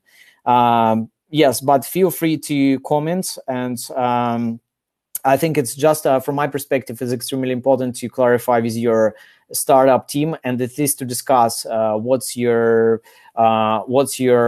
vision.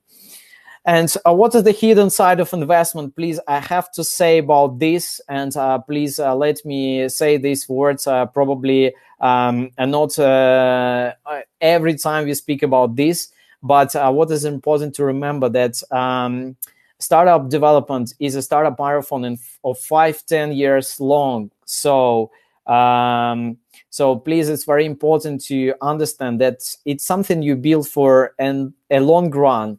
And it's extremely important to remember that there are some ups and downs and some backsides of investments. And I remember of one of my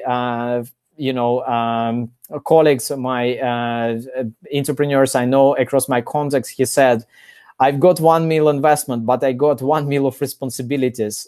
So please remember about that. And you also can have a risk of spinning in red wheel, where you probably can realize that actually it's a very tough pressure on you regarding delivering the KPIs and targets.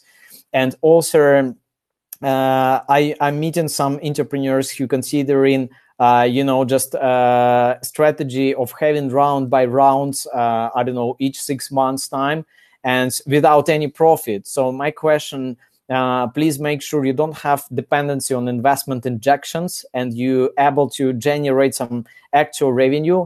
And I believe that probably this current situation will, help to remove this bubble of startups with no any revenue or no profit or no any financial outcome, but getting a lot of investments and running the companies and get crazy valuation amounts with no any outcome, financial outcome. And please remember that when you get investment, you dilute your equity. And also, please check out what's the reason of investor. Why do they invest in your company? Maybe they want to make merger or acquisition. So please check out and make a research why this is actually happening. And investment rounds can change people in your team, and it also can change the attitude and habit, or maybe the expectations. Maybe by getting some investment rounds, you need to relocate to a certain country or city, and you get some stress. So again, please make sure you keep work-life balance, and you understand that taking investment is not only, great opportunity. It's a high responsibility for you as a startup founder. And what we discussed is that please research about investors, check traction, background, and please make sure you have a trust in between, and you figure out, legally what's your protection of across your assets and your personal protection and your business one. And please have a very clear equity and investment agreement structure. And please make a research on Google, Crunchbase, LinkedIn, Companies House. And I think it's extremely important to make, as we discussed, the research online, and make sure you deal with people you trust. And just a last comment before we actually come in to Q&A session and summarizing our insights today. people invest in people, not in startups. So especially at early stage. So please make sure you got this chemistry in between with your investors, and you see the trust in your communication flow, and you see interest and engagement, and you probably will have to see your investor next 5-10 years of your life. So please make sure it's a pleasant experience of having these investors on board, and it's not only good deal in terms of financial indicators, but also good deal on personal level. And yes, now if you don't mind, I will ask to connect a few our guests. Please, Carl, and a few more people to summarize our session and give the final comments to our attendees and our guests before we select the best question of this session. Carl, I just made you presenter. Carl, your insights, any comments about today's session? Any advice to startup founders who just about to find investment, what they should focus on, and how to make sure they find the right investor for their startup? And please make introduction of yourself to our audience. Okay. Good evening. Thank you, Slava. Good evening. Good evening. I hope you can see me okay. It's gone dark now, but it was nice and bright earlier on. But it's good to be with everybody, and it's been an interesting conversation. Actually, I'll just pick up on your last slide. You said about people buying people, and that's very connected to what I was thinking about, because also I would say people buy purpose sometimes. In these times, and even before it got really difficult with coronavirus, investors, when we think about the empathy of the investors, there's a lot of people pitching them. And so they get fatigue of, how many more decks are they going to see? So one of the things is, I completely agree that they look for what's this person like, what makes them tick. So what makes them tick is, why. So if there's any feedback for Yazan from earlier on as well, he said, okay, we're a digital banking solution, which is kind of the what, or maybe the how, but it wasn't really the why. Why does he get up in the morning? And how can he make that become something that somebody's going to really be engaged and interested in? One of the other things that can help with getting that point across, and if anybody wants to do research into this, is neuromarketing, which is something where, he touched on it when we did like problem, this is the problem, and this is the solution that we're solving. But if we go into that in a bit more detail, it's like really telling the story. Investors love to be told stories. If it's a nice way of engaging, about what someone's background is, or why the company actually came to exist, and within that there can be this thing about basically, why does the company exist? So I think I've lost my thread there a little bit, but it's the so within neuromarketing, it's really I think within the slides earlier, and often when I see decks, it's that fascinating story of, okay, this is how things currently work. These are the kind of company, so you can cover quite a lot of the competition or the way things are. This is how it works. Now this is what we've done, and this is how it could be in a brave new world, and this is why we exist. Isn't it amazing? And if you can't get somebody to think, wow, that's really amazing, then you haven't really answered the passion point about why they'll buy into you. So there's an energy thing. I remember when we first spoke, and we were both kind of acknowledging, okay, we've got some background here. We connected on an energy level. We were excited about what could happen. So when we talk to investors, it's like whatever little levers you can pull. And obviously you do that.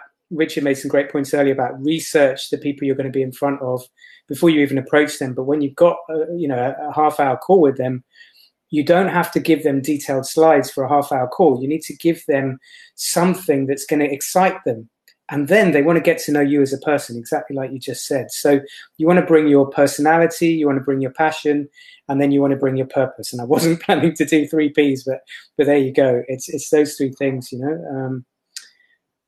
Yeah. Any other questions after that? Or I think that's really the core things I wanted to say. Well, as I mentioned before, we got a bunch of questions, and I will ask you, our guest, to answer later on.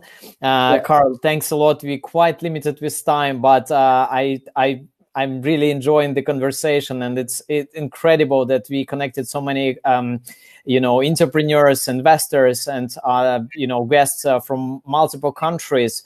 If you don't mind, I will invite Andrei Kalinchuk. Last year, Andrei, he did a fundraising round for his startup. Andrei, if you don't mind, share us your comments. How to become attractive startup for investments? What is the success factor points? And what advice you can give to entrepreneurs who just about to fundraise, or who are looking for fundraising this year in particular? Please tell us your thoughts. Any comments so far, please? I cannot hear you. Maybe you can double check your microphone, please. Yes. Do you hear me now? Yes. So I'm Andrei Kalinchuk. I'm CEO and the founder of Quest Hunter, marketplace for escape rooms. We closed our first round about a year ago. We raised 180K from Great Angels, and that was challenging, but I suppose that the first funding round is challenging most of the times. This year for us is going to be a bit tough because of the coronavirus situation, because we are in the entertainment sector, which is absolutely frozen right now. But I hope to, first of all, we spend this time to expand our platform and to add a lot of online features, and we're going to start fundraising around once the whole situation is going more to normal than now. But I suppose that this year will be tough for new investments. Some of your guests today mentioned this already, and as we saw so far, investors prefer to support their current portfolio than make new investments. But I think that once the virus situation is going to end, there will be more investors around, and they will be trying to catch an opportunity, because demand is still high for investments. So they will be trying to catch this demand with better valuations. This is my opinion. Thanks a lot. One straightforward question. So what do you think was successful factor? Why you got investment round from investor? What do you think, was this hint, some kind of the magic bullet you had in your pocket? I don't think that there is a magic bullet here. It's more an art than a science, I think. First of all, it is better to invest your own money first. Then it's better to approach to your network. It's better to have investments from your network. Once you have good investors, as I said, for example, we got on board really good angel investors, and this actually helps you later. And the main step to get on board good investors, and this is a tricky thing. And I don't think that there is a magic bullet. You do need to have a good presentation. You do need to sell yourself and your project. You do need to approach to really big crowd. You do need a lot of practice, and so yeah, that's an art. I like your word is an art rather than science. Andrew, thanks a lot. And as I said, I will pass the questions from our attendees from YouTube and from this Click Meeting session. We have the winner for our questions. The best question of this session is made by Juliana. Juliana, thanks a lot for your questions today. You are the winner of this session with your best question. And now I need to tell what exactly, what is the prize. So the prize is on 28th of November 2020, we have the first International Film Festival about startups. So you get free tickets to this gala award ceremony of a film festival about startups. Please leave your email. We will contact you and send you the invitation to join this amazing first ever International Film Festival about startups. So you get a free ticket. And a few comments about what's next. Before I would ask to our special guests today, Stepan and Richard, to summarize and to give us just the last 1 minute comments regarding the current situation, and also, what we should all do now this year and how to survive in this situation, and maybe how startups can become better before they actually join in your calls and trying to reach you. What startups should improve during the pitch days? Stepan, I'll connect you, and Richard, I'll connect you as well. Before, let me say you a few things. What's next? So next we have a session next week. We have a session about the business strategy and sales for a tech startup, especially in terms of the current situation, how to make it work, what to do, and all the brainstorming about the strategy of sales and business next week, next Thursday. In 2 weeks' time, we speak how to win a pitch how to win a startup pitch competition. So please join us in 2 weeks' time. And 30th of April, we speak about technologies and product development for a tech startup. And 28th of May, investment pitch day, 100% online session. So please check out our Eligent Club website and see. So as I mentioned, the winner of the session today is Juliana and Richard. And Stepan, can you summarize and give us the last comments, what we should do now and how to focus on in order to become attractive startups? Maybe not for right now, but later on, after the current situation, will become better. Richard. Thanks, Slava. It's been a very interesting presentation. I was very interested in Yezan's deck. I'm not sure how I can comment on this, really. Interesting times all around. I'm an angel investor rather than an institutional investor. For me, it's very exciting times through personal networking and contacts and so forth. My commitments into startups is relatively small. And so I'm enjoying the peace and quiet at the moment to have the time to research thoroughly the startup plans, the cash flows, projections, etc., and really get to know the people I'm working with. I find it very exciting at the moment, but I don't want to revel in at a time like this when there are more serious concerns out there. Right. Stepan, your comments, maybe what startups should focus on during the current situation, as Richard mentioned, maybe to research more about investors, or maybe do more R&D and maybe prepare better before they actually send you any pitch deck or before they actually trying to reach you.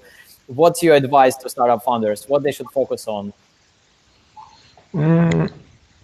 Well, we tell everyone to spend the time of the moment, to focus on what they do best. So if you had a product to a certain degree ready or not, try to polish it to absolute perfection, and then strike for money, rather than if you start chasing new opportunities right now. I think that's not the right time. Right. And again, what do you think? Is the autumn is becoming more active in terms of the investments? What do you expect in the autumn time? Are we expecting more investment deals in the industry? What's gonna happen? Well, our forecast is quite doom and gloom. We're thinking of double-digit GDP contraction in the UK and in most countries around the world. Angel money will dry out by 75%. So it's not that optimistic, and I don't think it will improve in 6 months' time. I think it's probably 12 months away. But the deals will be done, and they will be done on the terms of the investors.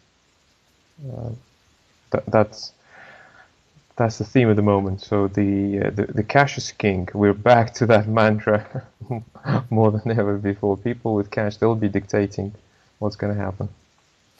Right. Yes, that's very true. Clearly, I'm looking with a slightly different eye over proposals these days than I was perhaps a month or 2 months ago. And I particularly want to make sure that the businesses I'm interested in have got suitable contingency plans in place. Will they survive the next few months through to September, for example? And what is the bounce going to be when life gets back to normality? And how fast is that normality going to return? How are they going to take advantage of the bounce that will occur? Are they well positioned for that? Or should I be looking at other opportunities? As someone mentioned earlier, people's habits will be reformed slightly, reinformed by the current sort of confinement strategy of all these countries around Europe and beyond. Yes, time for reflection. Time for reflection, time for making your product as best as you can before actually you're trying to reach Stepan or Richard or some other investors across the globe. So thanks a lot for this session. It's a big pleasure to have all of you, ladies and gentlemen. Please stay online, and as I mentioned before, all the answers to your questions will be published on Eligent Club website shortly. So thank you very much again, and see you next week. We're going to speak about the business strategy and sales, and I'm leaving. I'm finishing the session, and it was enjoyable, great time, and thanks a lot for all your questions, your answers, your contribution to the session. It was amazing. I'm finishing the session, and thank you very much for coming. Amazing times. Stay tuned.